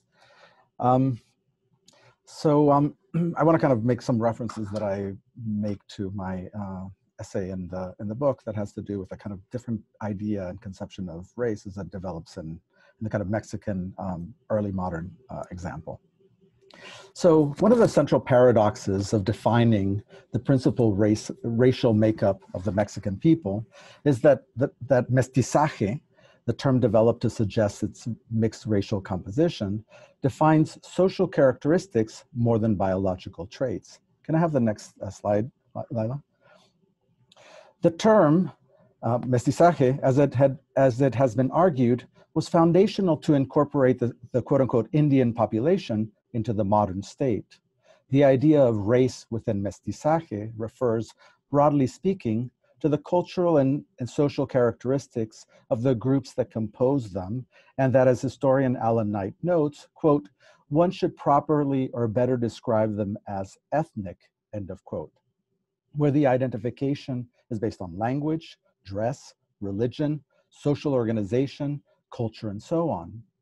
Ultimately, this idea of race was social rather than based on innate biological attributes.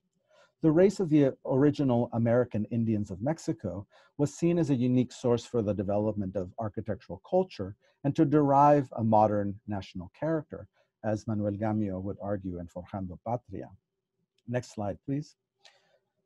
For me, the reconsiderations of teaching architectural history begin to acknowledge and further include works of Latino or Latina, Latinx, or Hispanic architects in Latin America and in the diaspora. This serves as a means to question the limits of the canon, but also the self-assured position of the correctness of its narrative of exclusion, privilege, and originality. Furthermore, and for our purposes today, the challenges and opportunities of this reconsideration arise from the fact that race in Latin America, like in the Mexican example, is a difficult category to pin down given the vastness of the territory, the complex makeup of its population, native, immigrants, and imported slaves, and the centrality of ethnicity as a driver and definer of culture. An approach that considers the intersections of race with ethnicity of Latino, Latina, Latinx, and Hispanic architectural production within its diverse geographic, social, historical, and cultural contexts begins to show the complex negotiations, transcultural, and re-territorialized, hybrid, and anthropophagistic, that are present within our architecture, while acknowledging the discrimination and struggles that it faces to be recognized as more than an aberration or folkloric invention. Thank you. Thank you, everyone. I would also like to thank everyone who made this book possible. So my essay in the book is on the racialization of Muslim immigrants and refugees in Germany as it reflected on and constructed the public housing and memory debates. But to answer the question of this panel, how do considerations of race affect how you teach the architectural history survey, I prepared a more general response. Next slide, please. So I understand race to be a socially constructed category that produces racism based on how people look like, how they sound, or where they come from. The categorization of races and its product racism rely on the artificial typification of human bodies with essential characters attached to them by birth. Race has much less to do with the actual human bodies than the societies and than the sciences and policies that divide, classify, and label them. Races are racialized. Needless to say, to undo racism, we have to speak about race. A revised and critical global history survey is one of the productive mediums to speak about racism by exposing how modern epistemology, slavery, and colonization relied on and perpetuated categories of race that we still live with. At the same time, however, we need to study race, I think, with the anticipation that racial studies will not be needed and will disappear in the future when racism's undoing is fully accomplished. How we teach global history matters because there are many versions of it that reinforce racial categories rather than deconstruct them. For a critical understanding of racism, we need to think about abolishment activism together with new knowledge that goes beyond historians' comfort zones.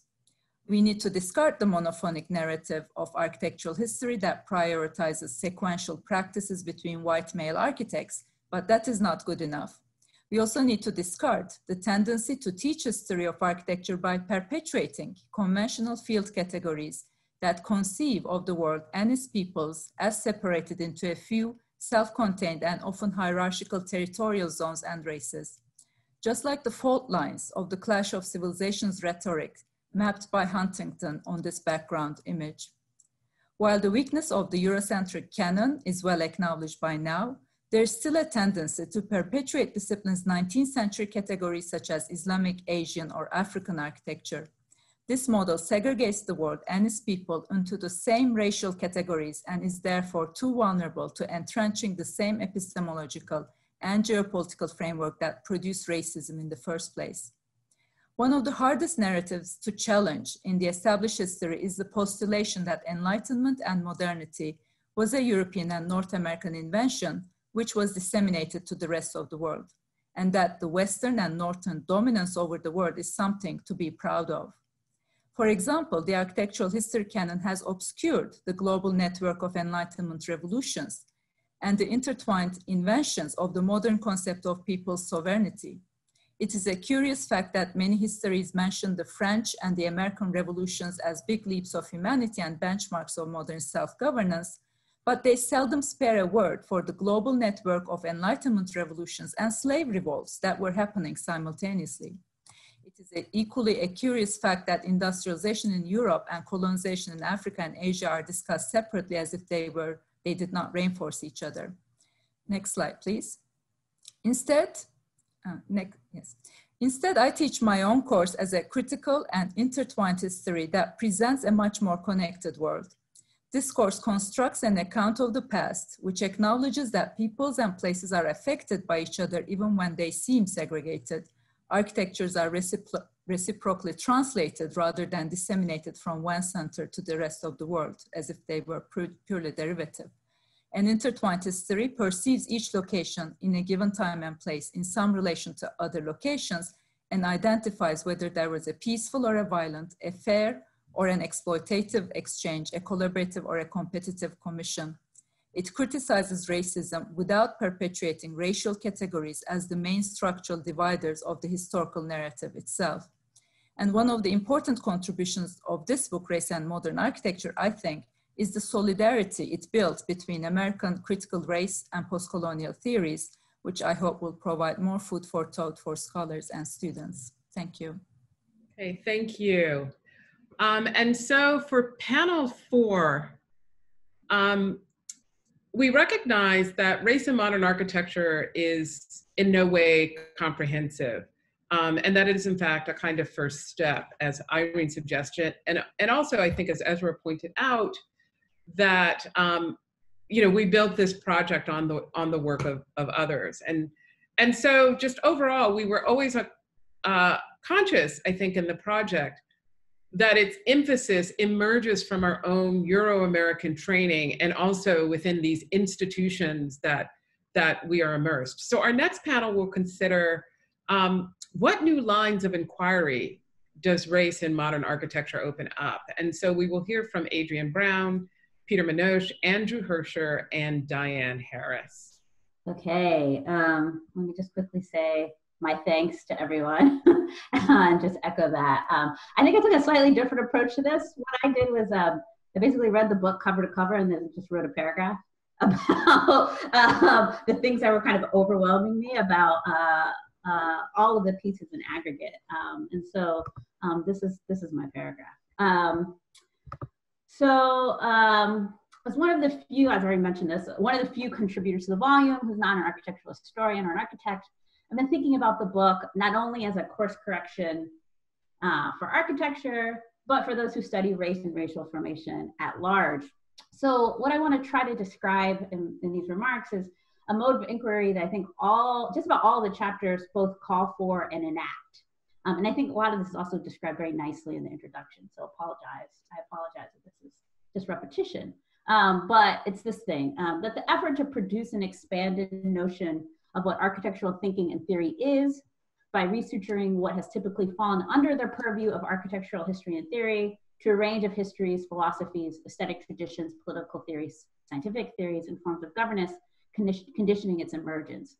And I think it's in this act of resuturing that we can see across all of the chapters the racial work that has often been carried out under the name of the architectural, right? So what specific racial work has the architectural enabled a mode of thinking that has been such a useful instrument for racial ideology, precisely because of the field's traditional investments in figuring out representational languages and styles for the natural, the aesthetic, the universal, the modern, the clean, the efficient, the democratic, etc.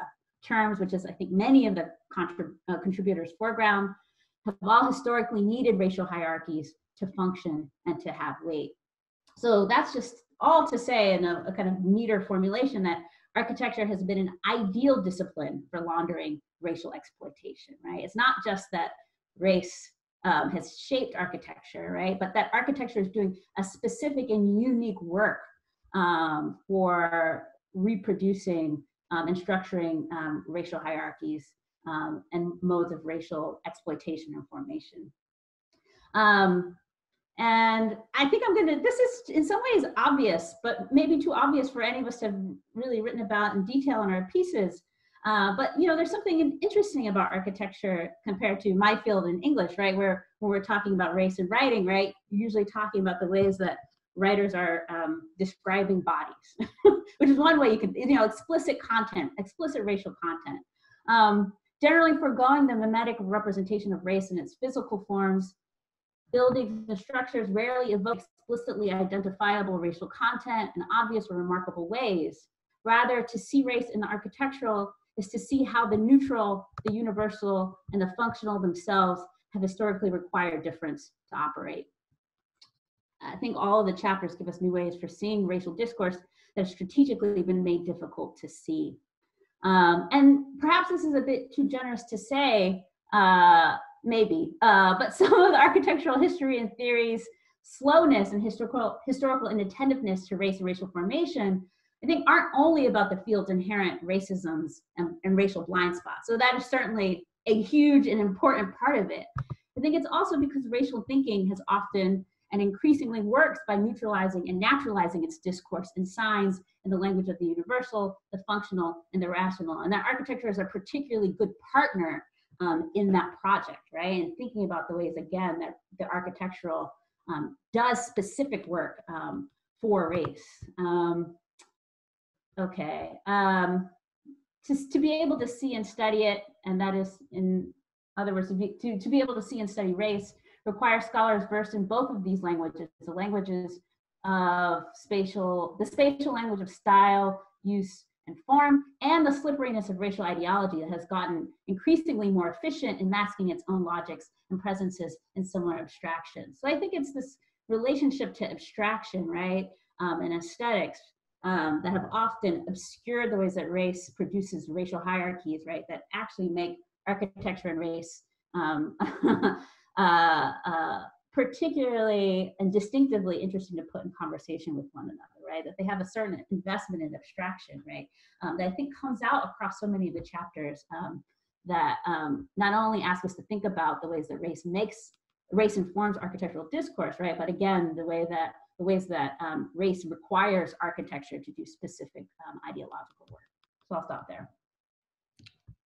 Again, I'd like to thank you for having me at this, and it's really nice to be able to get everyone together as a group at the end of this project and be able to discuss the finished work as a totality. And this is just a really incredible experience for me.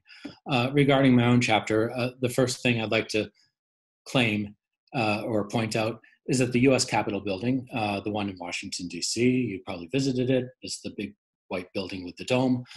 It was originally designed by William Thornton on a slaveholding sugar plantation on the island of Tortola in what is now, or what was then the British West Indies.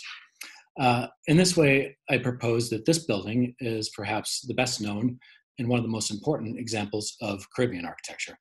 And I'd like to, take this claim at face value. And doing so opens up two lines of inquiry. First is the creolizing of Western neoclassical architecture, or showing it to be a transnational construct configured through its relation to the wider Atlantic. And Thornton's design for the Capitol provides a particularly useful example.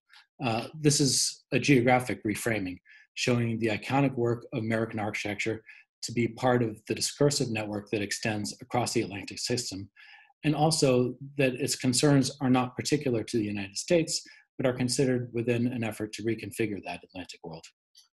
The second line, key line of inquiry for me that this opens up, and along with so many others in this volume, is in the role played by slavery in the architecture of Enlightenment. It's well understood that the Capitol, the Temple of Liberty, as it was called, was in fact built by enslaved people. Enslaved labor literally built the edifice that presently stands in Washington, DC. We can equally say that slavery built the Capitol, inasmuch as the national resources, financial and material, necessary for such an undertaking were appropriated from enslaved people. I focus on a third register by which slavery built the Capitol, that slavery configured it by being foundational to the political imaginaries in which it was formed. So, obviously we're straying pretty far from autonomy, type, and legibility when we talk about Enlightenment architecture here. So a quick look at some of Thornton's other endeavors offers a way that we can do all this, particularly his interest in slave manumission and African colonialism. And that's what we see in the slide here. Thornton was in Tortola in order to manumit his plantations enslaved people and relocate them to the settlement of Granville Town, a colony of formerly enslaved people founded by Granville Sharp in Sierra Leone. Thornton never succeeded and remained a slave owner throughout his life. His goal was twofold: to expunge the constitutive crisis of slavery in American republicanism, and to open up new routes for colonial extraction, basically a colonialism absent slavery, but with Blacks nevertheless maintaining the Atlantic extraction regime, ultimately remaining subjects to the racial violence of global commerce. I show that the problematics of this effort continue throughout Thornton's works and are particularly legible in his capital scheme. Next slide, please. Which I take as another effort to work through the problems of liberty and enslavement in a republic and to ultimately reconfigure the Atlantic world. Briefly, Thornton designed a dual elevation building. The city facing east is its public elevation, including a balcony where the new presidents would be sworn in. The west elevation, overlooking the National Mall, has a classical tholos that would serve as a mausoleum for George Washington. And think here of, Kent at Stowe Gardens or something. So you have the urban east and the pastoral west, resolving perhaps the relationship between agriculture and capital within the Temple of Liberty. I propose to situate this back in the Atlantic, to take it as the capital of Tortola or Sierra Leone or wherever else. But the moment you do that, we see that it maintains the double mind that found throughout Thornton's projects, that fashions racial whiteness as the universality that Blacks always become subjugated to. So my final concern in this building is the question of its agency.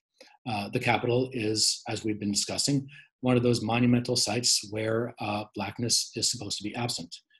Inasmuch as neoclassical is architecture of Western Enlightenment, that Enlightenment is formed and configured through Europe's confrontation with the non-West.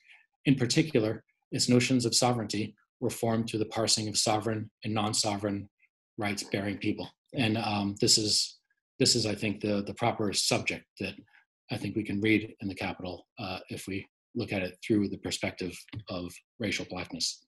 Thank you. Hello. Let me echo thanks to Mabel and Charles and Irene for organizing this book and this event. I'm very happy to have an opportunity to respond to the question of new lines of inquiry. I'm responding to this question from the University of Michigan, which is to say from a university that right now is in turmoil. There's no other word to describe it. And I couldn't help framing my response in relationship to what's happening here. I apologize in advance to the editors if the inquiry that I will point to is not the sort of inquiry that they had in mind when they posed the question that I am about to respond or perhaps not respond to. This week in Ann Arbor, we watched the administration of our university shut down through a court order a strike by the Graduate Student Union. The union was striking, among other things, for a right to work remotely and against the deputization of the Ann Arbor Police Department as an enforcer of proper student behavior on campus. The strike had to be stopped, in the words of the president of our university, to preserve the university's excellence, including its core values of diversity, equity, and inclusion. Now, the president's invocation of DEI in the context of an action to sue grad students back to work might seem a little strange, but it resonates all too well with other invocations of DEI policy at my university, and maybe at yours too. It also resonates with what you could think of as my university's originary inclusiveness, given that it was founded in part to educate Native youth.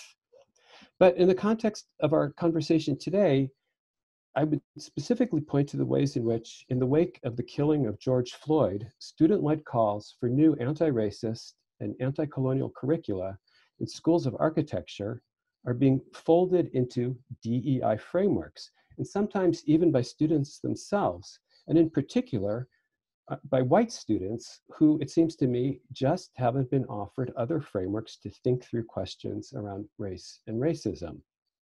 One way to think about these DEI frameworks' inadequacy to these questions is the way that they hollow out anti-racism and hollow out anti-colonialism by quarantining discussions of race, of racism, of colonialism, of the relationships between the preceding into isolated additions to pre-existing curricula and policy. Curricula and policy that I would argue are now being maintained and even advanced by homeopathic acts of diversification and inclusion. One of the most compelling lines of inquiry that I think our book opens up is a consideration of race as central to the discipline of architecture, which is to say that the book poses race and racism not as yet more topics to add to the architectural curriculum, but rather as bearing on all the topics of the curriculum, or even more importantly, on what counts as a curriculum itself. So, among other things, I believe the book opens up inquiry into the conjoined epistemological and political adequacy or inadequacy of DEI frameworks, not only with respect to architectural history, but also to architectural pedagogy, and maybe even pedagogy more generally, along with a conjoined inquiry into other frameworks that might be adequate to, or even identical to, anti-racism, anti-colonialism, co-liberation, co-abolition, and other urgent projects that are also as epistemological as they are political. My essay for the book began and ended with the fence that you see here on your screen. This fence was not built to advance a neighborhood's diversity or its equity or its inclusiveness. It was built to enact a foreclosure-free zone in which Black homes matter. Thank you. Good afternoon. And I think you can just put the slide up if you would. Thank you. I want to also be the final speaker to thank Mabel, Charles, Irene, and Lila, and also to thank the really wonderful Abby Collier, who's my partner in making the Culture, Politics, and Built Environment series at the University of Pittsburgh Press happen. But Abby really, to call her a partner isn't fair to her. She's really a driver. And I'm so grateful for the work that she's done to help make this series happen and to help bring this book to life and to so quickly help us get it into paperback when the hard copy volume sold out so quickly. So thank you, Abby. I'm really glad to be here, and I'm really delighted for the success the book is enjoying so far, thanks to the fantastic contributions of my colleagues here with me today. And as I've been listening to this afternoon's remarks, I'm ever more aware that this volume pulls together a set of essays by authors who set out to look at some aspects of the built environment with honesty, truthfulness, and in some cases, the courage to correct false or deeply incomplete narratives from the past. As we continue to watch our country's precipitous slide away from democracy, and in a week that has seen a number of deeply concerning policies emerge focusing on education specifically, it seems more important than ever to consider the ways we can help as many people as possible understand all the ways race and racism operate, to continue to marshal our courage to speak out and tell the truth in and with our scholarship, and the structures in and through which it works. Architecture is, of course, one of those structures, even if it has been poorly understood as such, both by members of the general public and by those who design it, those who build it, and often those who study it. That these essays begin to correct these stories is deeply significant, and of course this links to my earlier remarks about finding more ways to connect this work to the public humanities. So that's one line of inquiry I would love to see this volume lead toward. Another line of inquiry, or at least a big question that hovers over this publication for me, is this. Many of the authors in this volume are not people of color, including myself. So as we look for new lines of inquiry to open up, we will need to do everything we can to support future generations of Black, Indigenous, and Brown scholars whose expertise and perspectives will shift the field in ways we've only begun to imagine, but that are essential to the generation of new knowledge, accurate perspectives, and new perspectives about the built environment. What will doing that entail? Design schools and places where architectural historians and scholars who study the built environment are trained must now reckon with this. And they must do so in a very serious, sustained way. They have to do it with their recruitment processes. They have to look at their admissions practices. They have to look at their funding strategies. They have to look at every aspect of everything they do to change the demographics of the students who study and build the built environment. This is essential. And I really want to emphasize here that though you know, it's very common. I know this because of my work at the Mellon Foundation. It's very, very common for institutions to look to outside institutions to support this work. And that just isn't going to work. Institutions have to find the ways to do this now from the inside, using the resources that they have. And that will be difficult perhaps, and it will be painful, but it has to happen. And if we're going to shift the ways we understand the built environment by shifting the demographics of those who produce its narratives. Moving to my own essay in this volume, as I think I was asked to do, I've endeavored to help readers consider the largely unconsidered whiteness of post-war houses, but also to consider the ways their representations were made and circulated to generate and to solidify our already widely held and deeply believed notions about what we can now see as deeply destructive practices of discrimination and segregation in the US housing market. Those images, like these I'm showing you here, have seemed so incredibly banal and more recently as almost comical and camp that they've been easy to ignore. What I've tried to demonstrate is that we ignore them and the vast visual field of representations like them at our peril. I'm nearly at the end of my allotted 4 minutes, so I'll conclude simply by saying this. I'm delighted for the success of this volume, but I believe it must be considered as a long overdue opening salvo for a set of fields that has a great deal of work to do. Let this be the first of many important books that will help us finally see the built environment as it truly is, in all of its uplifting and inspiring beauty as we've been wont to look at it, and with all of its telling, scarring cruelties of exclusion and oppression and harm. Now is the time to face the past unflinchingly, and we need every scholar from every field to help us do so. Thank you.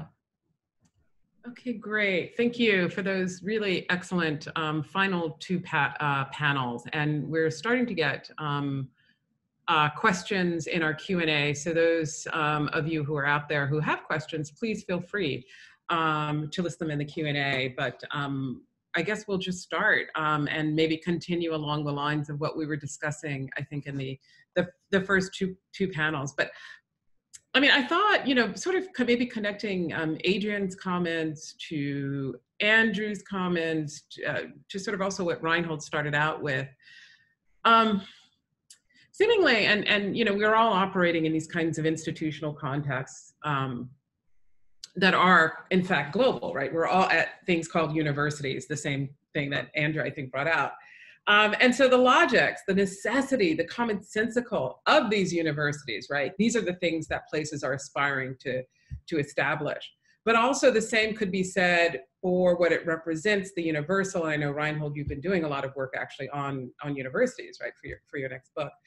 But also that architecture is also in that. And I think Adrienne's point is that architecture in particular, because of its representational strategy, and I've always thought that architecture hasn't been interrogated because it is an implied art. It's pragmatic. It just is.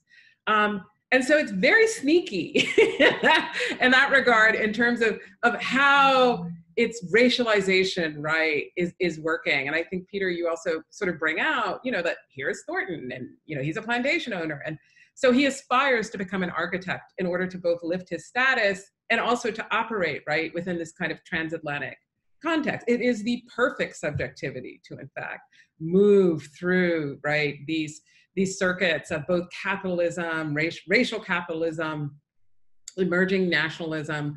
And so, you know, racial difference is operative in all of these, right? I think is what Adrienne Brown brought out. And so with the book, kind of maybe just as a stepping off point, what other sorts of work projects should we be undertaking? Like Dianne saying public history, but are there other ways in which this work could be engaged, right? You know, there was the question of curriculum, for example, and what that means. So, and I think we have a diverse audience, and maybe we could also talk about practice, because we are, and many of us, training practitioners.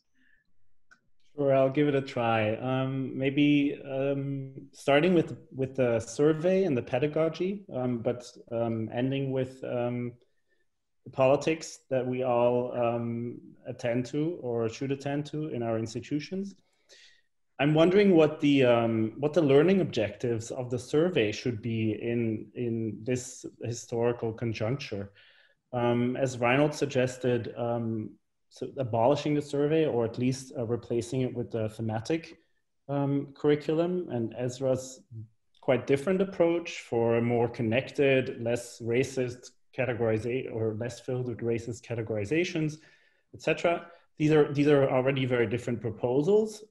In my context, I teach outside of architecture. I always have to make an argument both for architecture and for history. So we really start with the present. And for instance, with COVID-19 as a particularly productive, intimate global moment of thinking of how lives have changed and how this exacerbates racial and economic inequalities. And so from there, then going back to historical inheritances and colonial afterlives. So 5 years ago, I would have said, well, starting from the present, that's, why would you do that? But I see now no other way to make this material relevant. So I'm wondering what your thoughts are on the learning aims of the survey and the methods of pedagogy.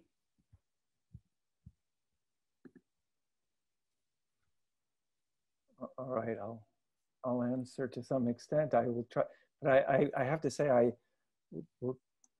try to do so more on my own behalf rather than on the behalf of my colleagues. Because we really do work together as a group, and Mabel, can attest to this.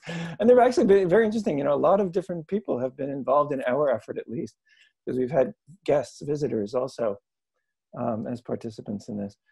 And so Kenny, my answer to you. And which is addressed to the practicing architecture student, the students being trained as architects as well as scholars, is to learn to think historically and to work historically, and not to kind of memorize names and dates and lineages and what came before what. Of course, that kind of knowledge is wherever it's located in the world, and in terms of whatever dynamics and conflicts that it materializes, is going to be necessary as a kind of framework or an armature on which to hang something like historical thinking. But so for example, one of the kind of persistent conversations that we've had as a group, that probably speaks to your question too, is the question of how to narrate the interplay of continuity and change. This came up, I think Esra was asking about that, even with respect to historiography at the beginning. So why? Because I think, and certainly with respect to any effort to cultivate an anti-racist imagination amongst ourselves and our students, our colleagues, we have to be able to cultivate and demonstrate the simple historical fact that things change. They can be made to change. So that, of course, again, in architecture, change is slow, all this kind of thing. But it does seem to me that this tension, that is very conventional historiographical problem of continuity and change. This is why I mentioned dialectical thinking, because that, rather notoriously raises these kind of questions, that kind of paradigm in particular ways. But of course, that as again is my own response to a kind of shared problem, I suppose, I could say. Yeah, maybe I can comment on Kenny's question about how does the present moment change the objectives or the way we teach. And I think that the present moment actually exposes how important the issues of race are. We all notice the disproportionate impact of COVID-19, and there's a very disproportionate death of African Americans, and the necropolitics of the state was exposed. The state decided who is going to live and who is going to die, and in that sense, the immigrants who are considered illegal became the essential the farm workers who brought us food while we were quarantining, who made the continuity of the food supply chain was not broken. They were also immigrants that were considered from the state's viewpoint disposable, deportable. So we saw that the immigrants are both essential and deportable in the state's eyes. I mean, we saw how the prison industrial complex is exposed. I mean, the prisoners were brought in to put the California fires out, and when they are not needed, they're returned back to the detention centers, which is part of the capitalist incarceration system and so on. So I think many of the things that have been happening in the present due to the COVID-19 and other events are, to me, exposing the importance of these studies and the relevance of these studies. Thank you. Yeah, I would say the present moment, very briefly, could you say that we don't have the luxury anymore of teaching the survey? No, I don't think teaching the survey is luxurious at all.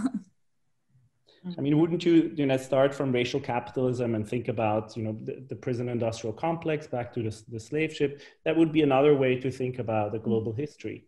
Yeah, but maybe what we understand of survey is very different, because, I mean, what I was proposing was precisely to make these relevant topics be part of this, whatever, I mean, I don't like to call it the survey, it's the introductory course. So I think, and I still think we need to continue to think as world citizens and to teach as world citizens. So in that sense, understanding of the globe and the global racial justice and so on are important topics to teach. So I don't think this, what you call the survey or what I call the introductory course in a revised way is irrelevant at all, quite the contrary. Can I jump in also a little bit? I really agree with the proposal that the present moment is a great way to introduce students to historical thinking.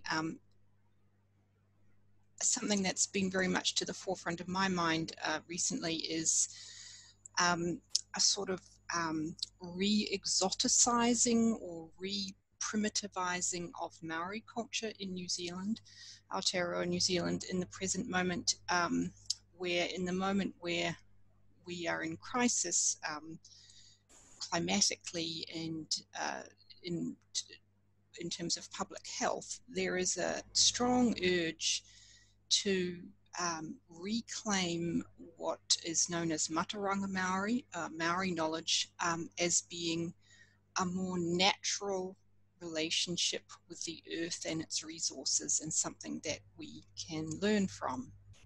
This is a very strong dialogue in Aotearoa right now.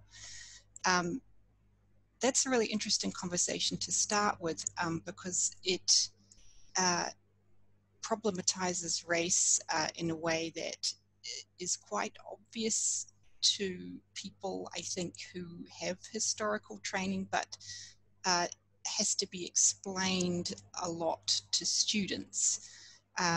So as an entry point to questions of how race has structured global relations, I think that's an interesting moment. Yeah, to maybe respond to that just a little bit, in the questions of architectural history that Reinhold and I are both teaching, we do start actually with a discussion of Rousseau and Loger, to say how much of the investment both in a description of a political world, a society, a description of nature that that Rousseau invests in, particularly in relation to creating the category of the primitive, right?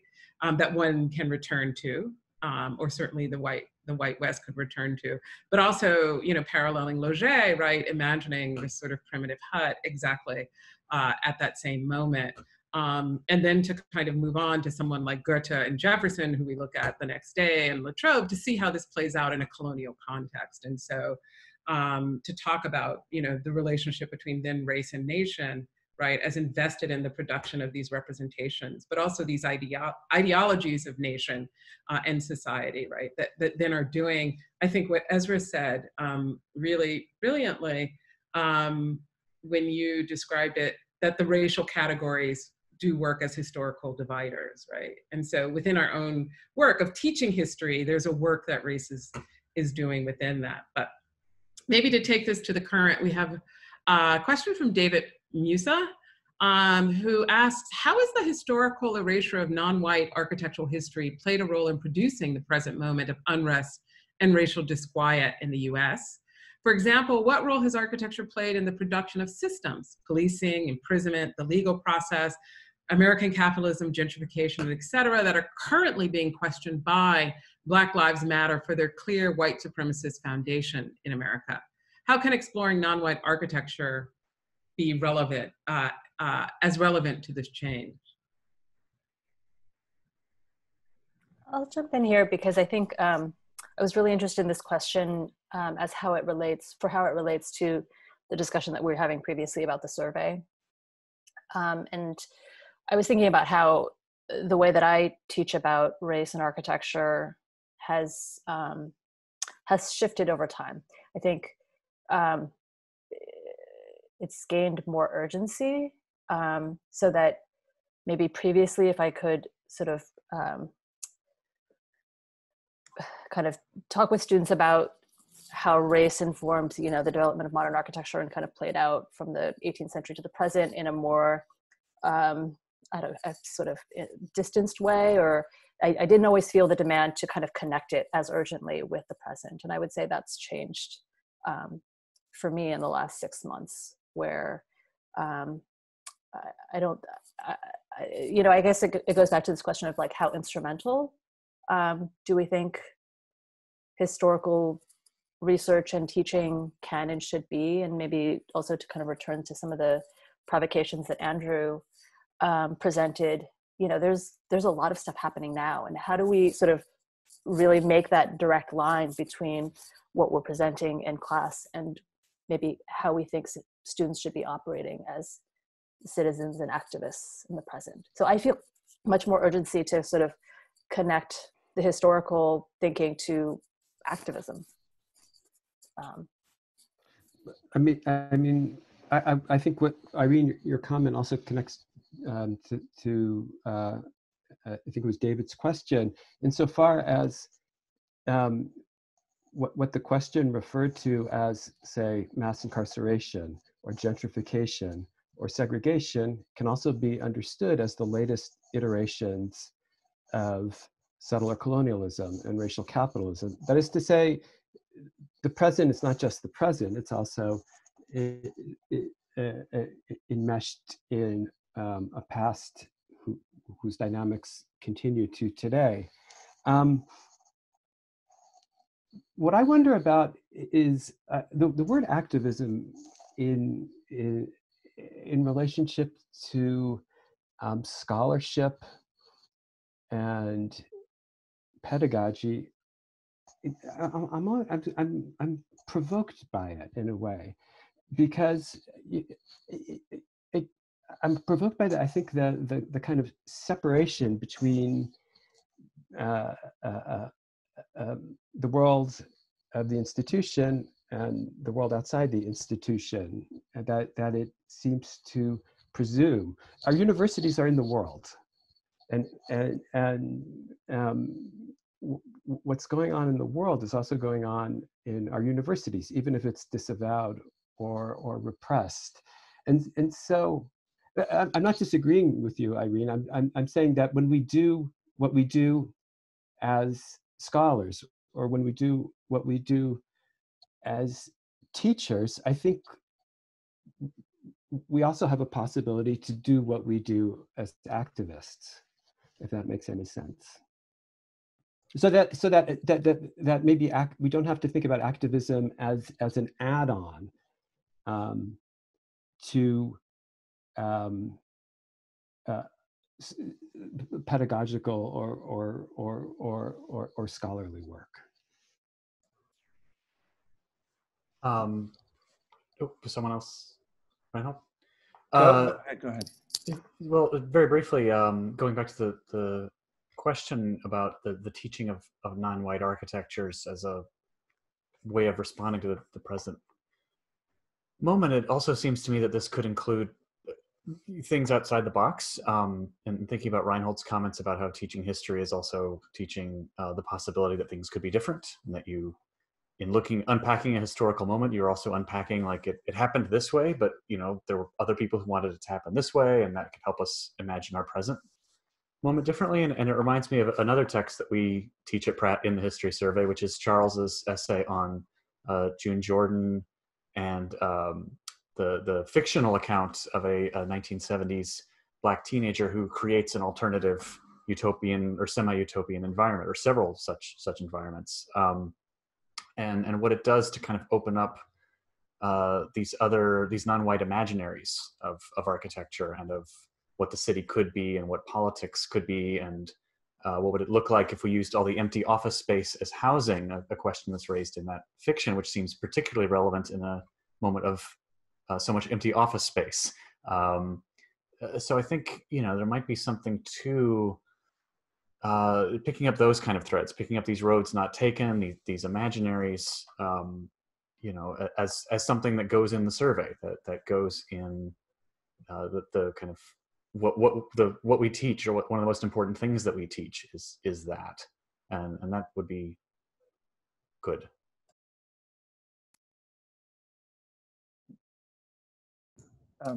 So I actually had some thoughts related to some of the questions that have been scrolling through the chat, and that intersect with what we've been discussing.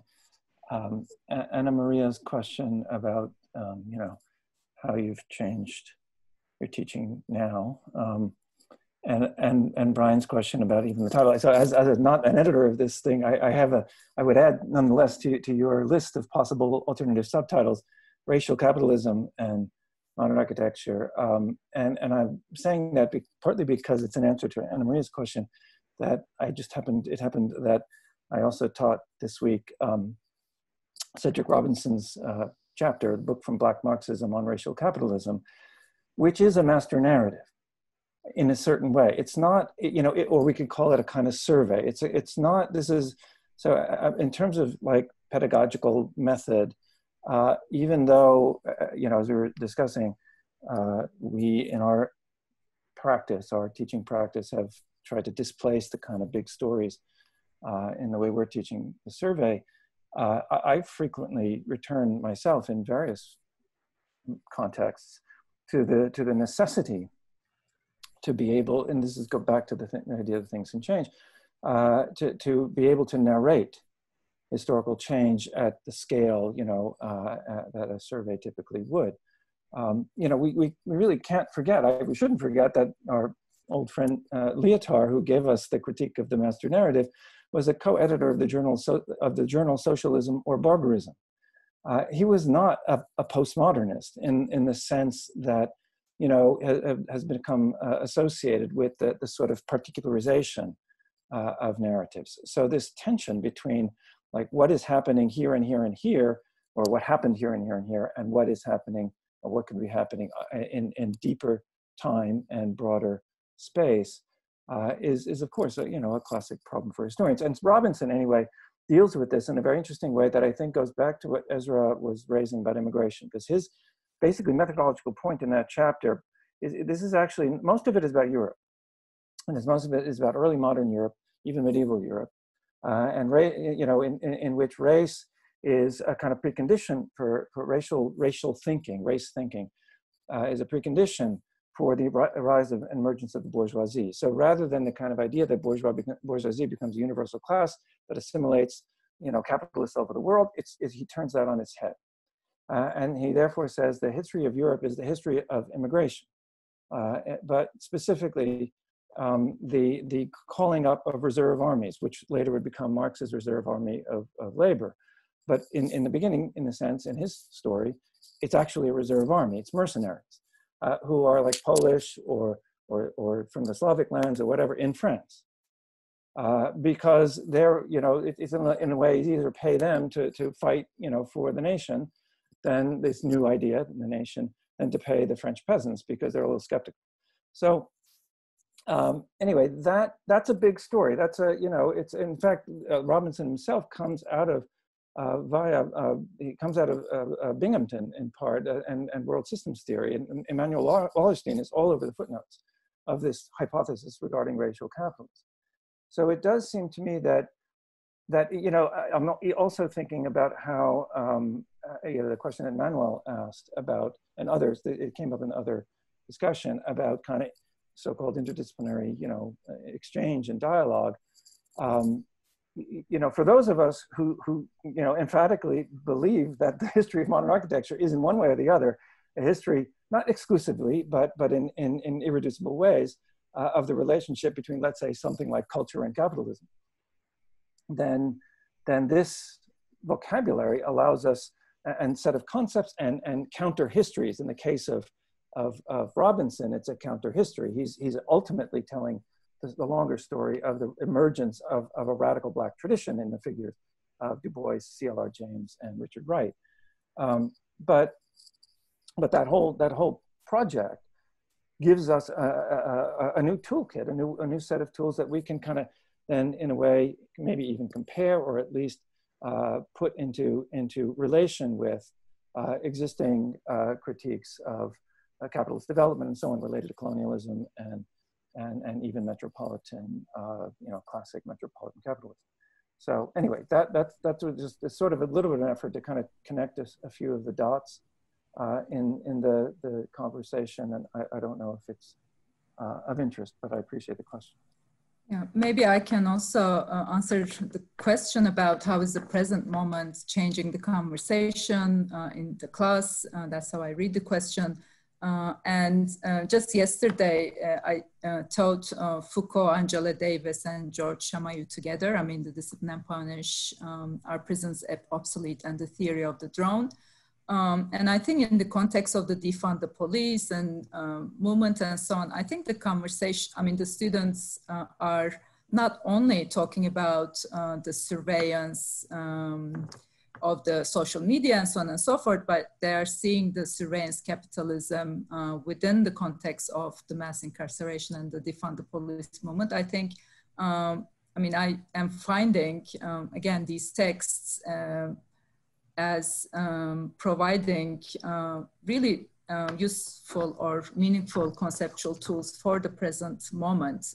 So in that sense, I think the present moment is proving that there is an opportunity actually to make these texts much more transformative rather than things that we just discuss in class and then do not see any transformation in daily life. Yeah, no, I think these are excellent points. And I think to Brian Norwood's question about should it be race, racialization, racism, I actually like Alex Waheli's notion of racial assemblage, that race does work across huge, kind of structures, social structures. So it's ideological, it's infrastructural, it's linguistic, it's representational, it's, and so it's operative. So it's not just race, but we have to think of its relationship to racism and other things. But there's a really great question by Aaron Smithson in the Q&A. It says, for those of you, and I think this is many of us, who train practitioners, whether you teach practice or not, how do you address the inherent power dynamics that are present in most forms of architectural production? What do you say to students whose professional opportunities are often limited to spaces and practices still shaped by violent regimes of white supremacy, like private property, et cetera? Should we be looking for a way out? And how do we find it? Which I think is a really, and this will be the last question, but I think it's a really great one to end on. Andrew. Well, as an architectural historian who primarily teaches in a school of architecture, I find myself often saying to students, I don't want to teach you to do better projects in studio. I want to teach you to desire better projects in studio.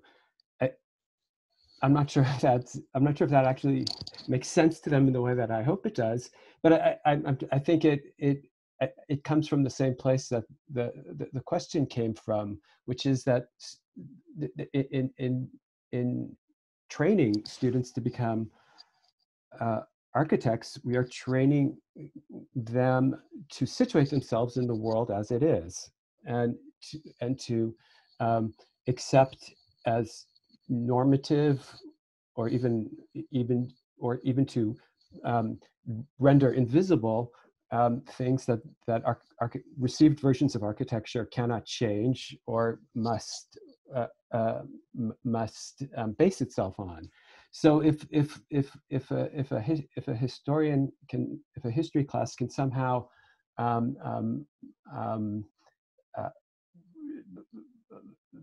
make studio inadequate to the kind of world that students want to live in and architect in, then I think that would be a positive consequence. Can I just add something there? That's really important, but it is incredibly difficult. Just a small anecdote from my own experience, having a recent master's student who was making a project with a very strong feminist bent behind it, who ended up nearly failing because she refused to create a building.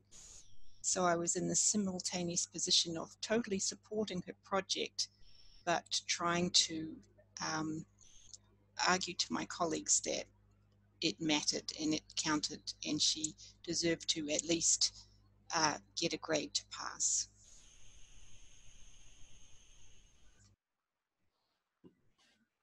I'd like to address that a bit as well, but from a slightly different perspective. So when I have students, and particularly when I have students of color, who look at architectural history, and they're looking for themselves and their experiences and their backgrounds and their cultural expertise, and they don't find it.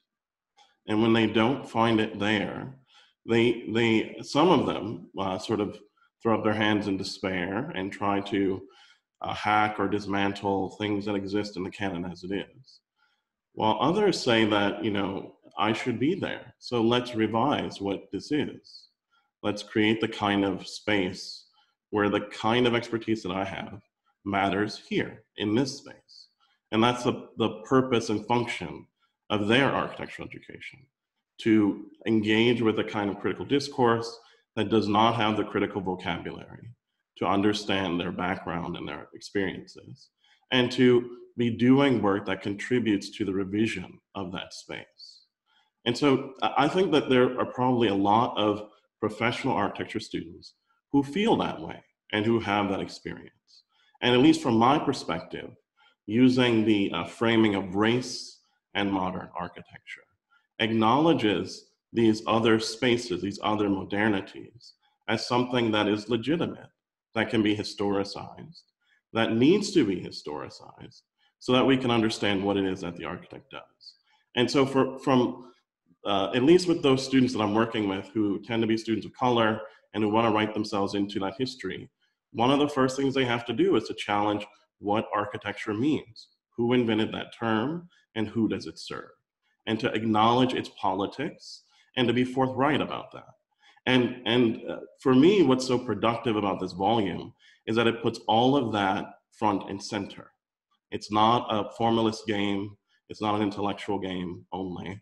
It's something that has to do with power and the way that architecture and architectural knowledge legitimizes those forms of power. And so what I like is when we think about architecture and we think about the built environment, and we think about it in relationship to race, and we understand that both of those terms are heavily politicized and heavily anchored in certain ways in certain contexts, but that if we only tell the story from the position of the elites and from those who get to define those histories, then we're losing out on quite a bit of the other story. And what I like about the whole conversation that we've been having this whole day, but particularly between the essays, I think, is those spaces of new types of narratives that can start to emerge. That's when I feel most optimistic about what our field can produce. And not sort of relying on the old kinds of either the European concepts of modernity and what they say is important or how that structures one's knowledge or understanding, but to understand that different communities produce different relationships to modernity. They bring different needs and demands, and they produce different knowledges of space. And if we have a field that acknowledges that, I think maybe we won't be having the same conversation that we're having now 20 years from now. It will be very different because there will be different types of expertise acknowledged and different types of architectural producers at the table. For me, that's what I'm hoping is explicit in this volume. That's the kind of productivity that I like to see both in the professional space, but also amongst scholars who do architectural history.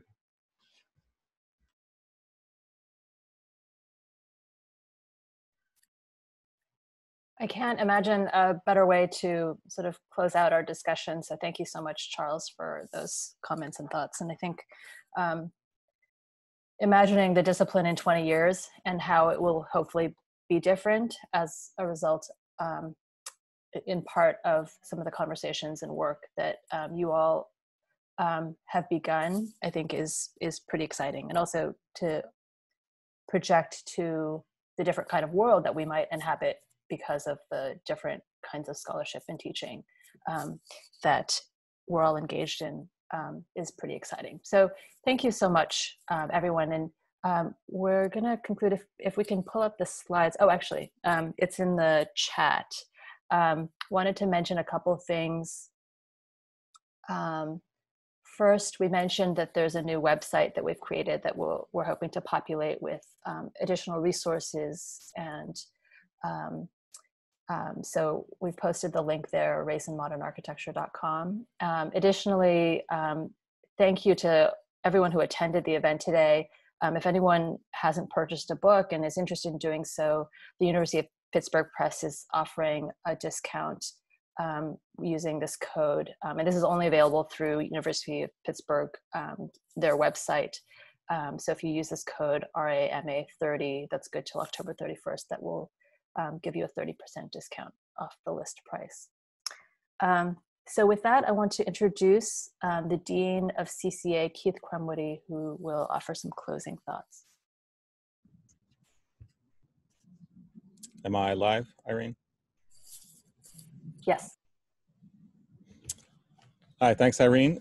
First, I'd like to thank you, Mabel and Charles, and all of the contributors for sharing this book and these histories and ideas with us this afternoon. I'd also like to thank all of those at GSAP, Buffalo, and CCA who organized and facilitated this afternoon's proceedings. And finally, I'd like to thank Dean Andreas and Dean Shipley for partnering with us here at CCA on this important event. I want to acknowledge that CCA campuses are located in Huichin and Yelamu, also known as Oakland and San Francisco, respectively, on the unceded territories of the Chochenyo and Ramaytush Ohlone peoples, who have continuously lived upon this land since time immemorial. We recognize the historic discrimination and violence inflicted upon indigenous peoples in California and in the Americas, including their forced removal from ancestral lands and the deliberate and systematic destruction of their communities and culture.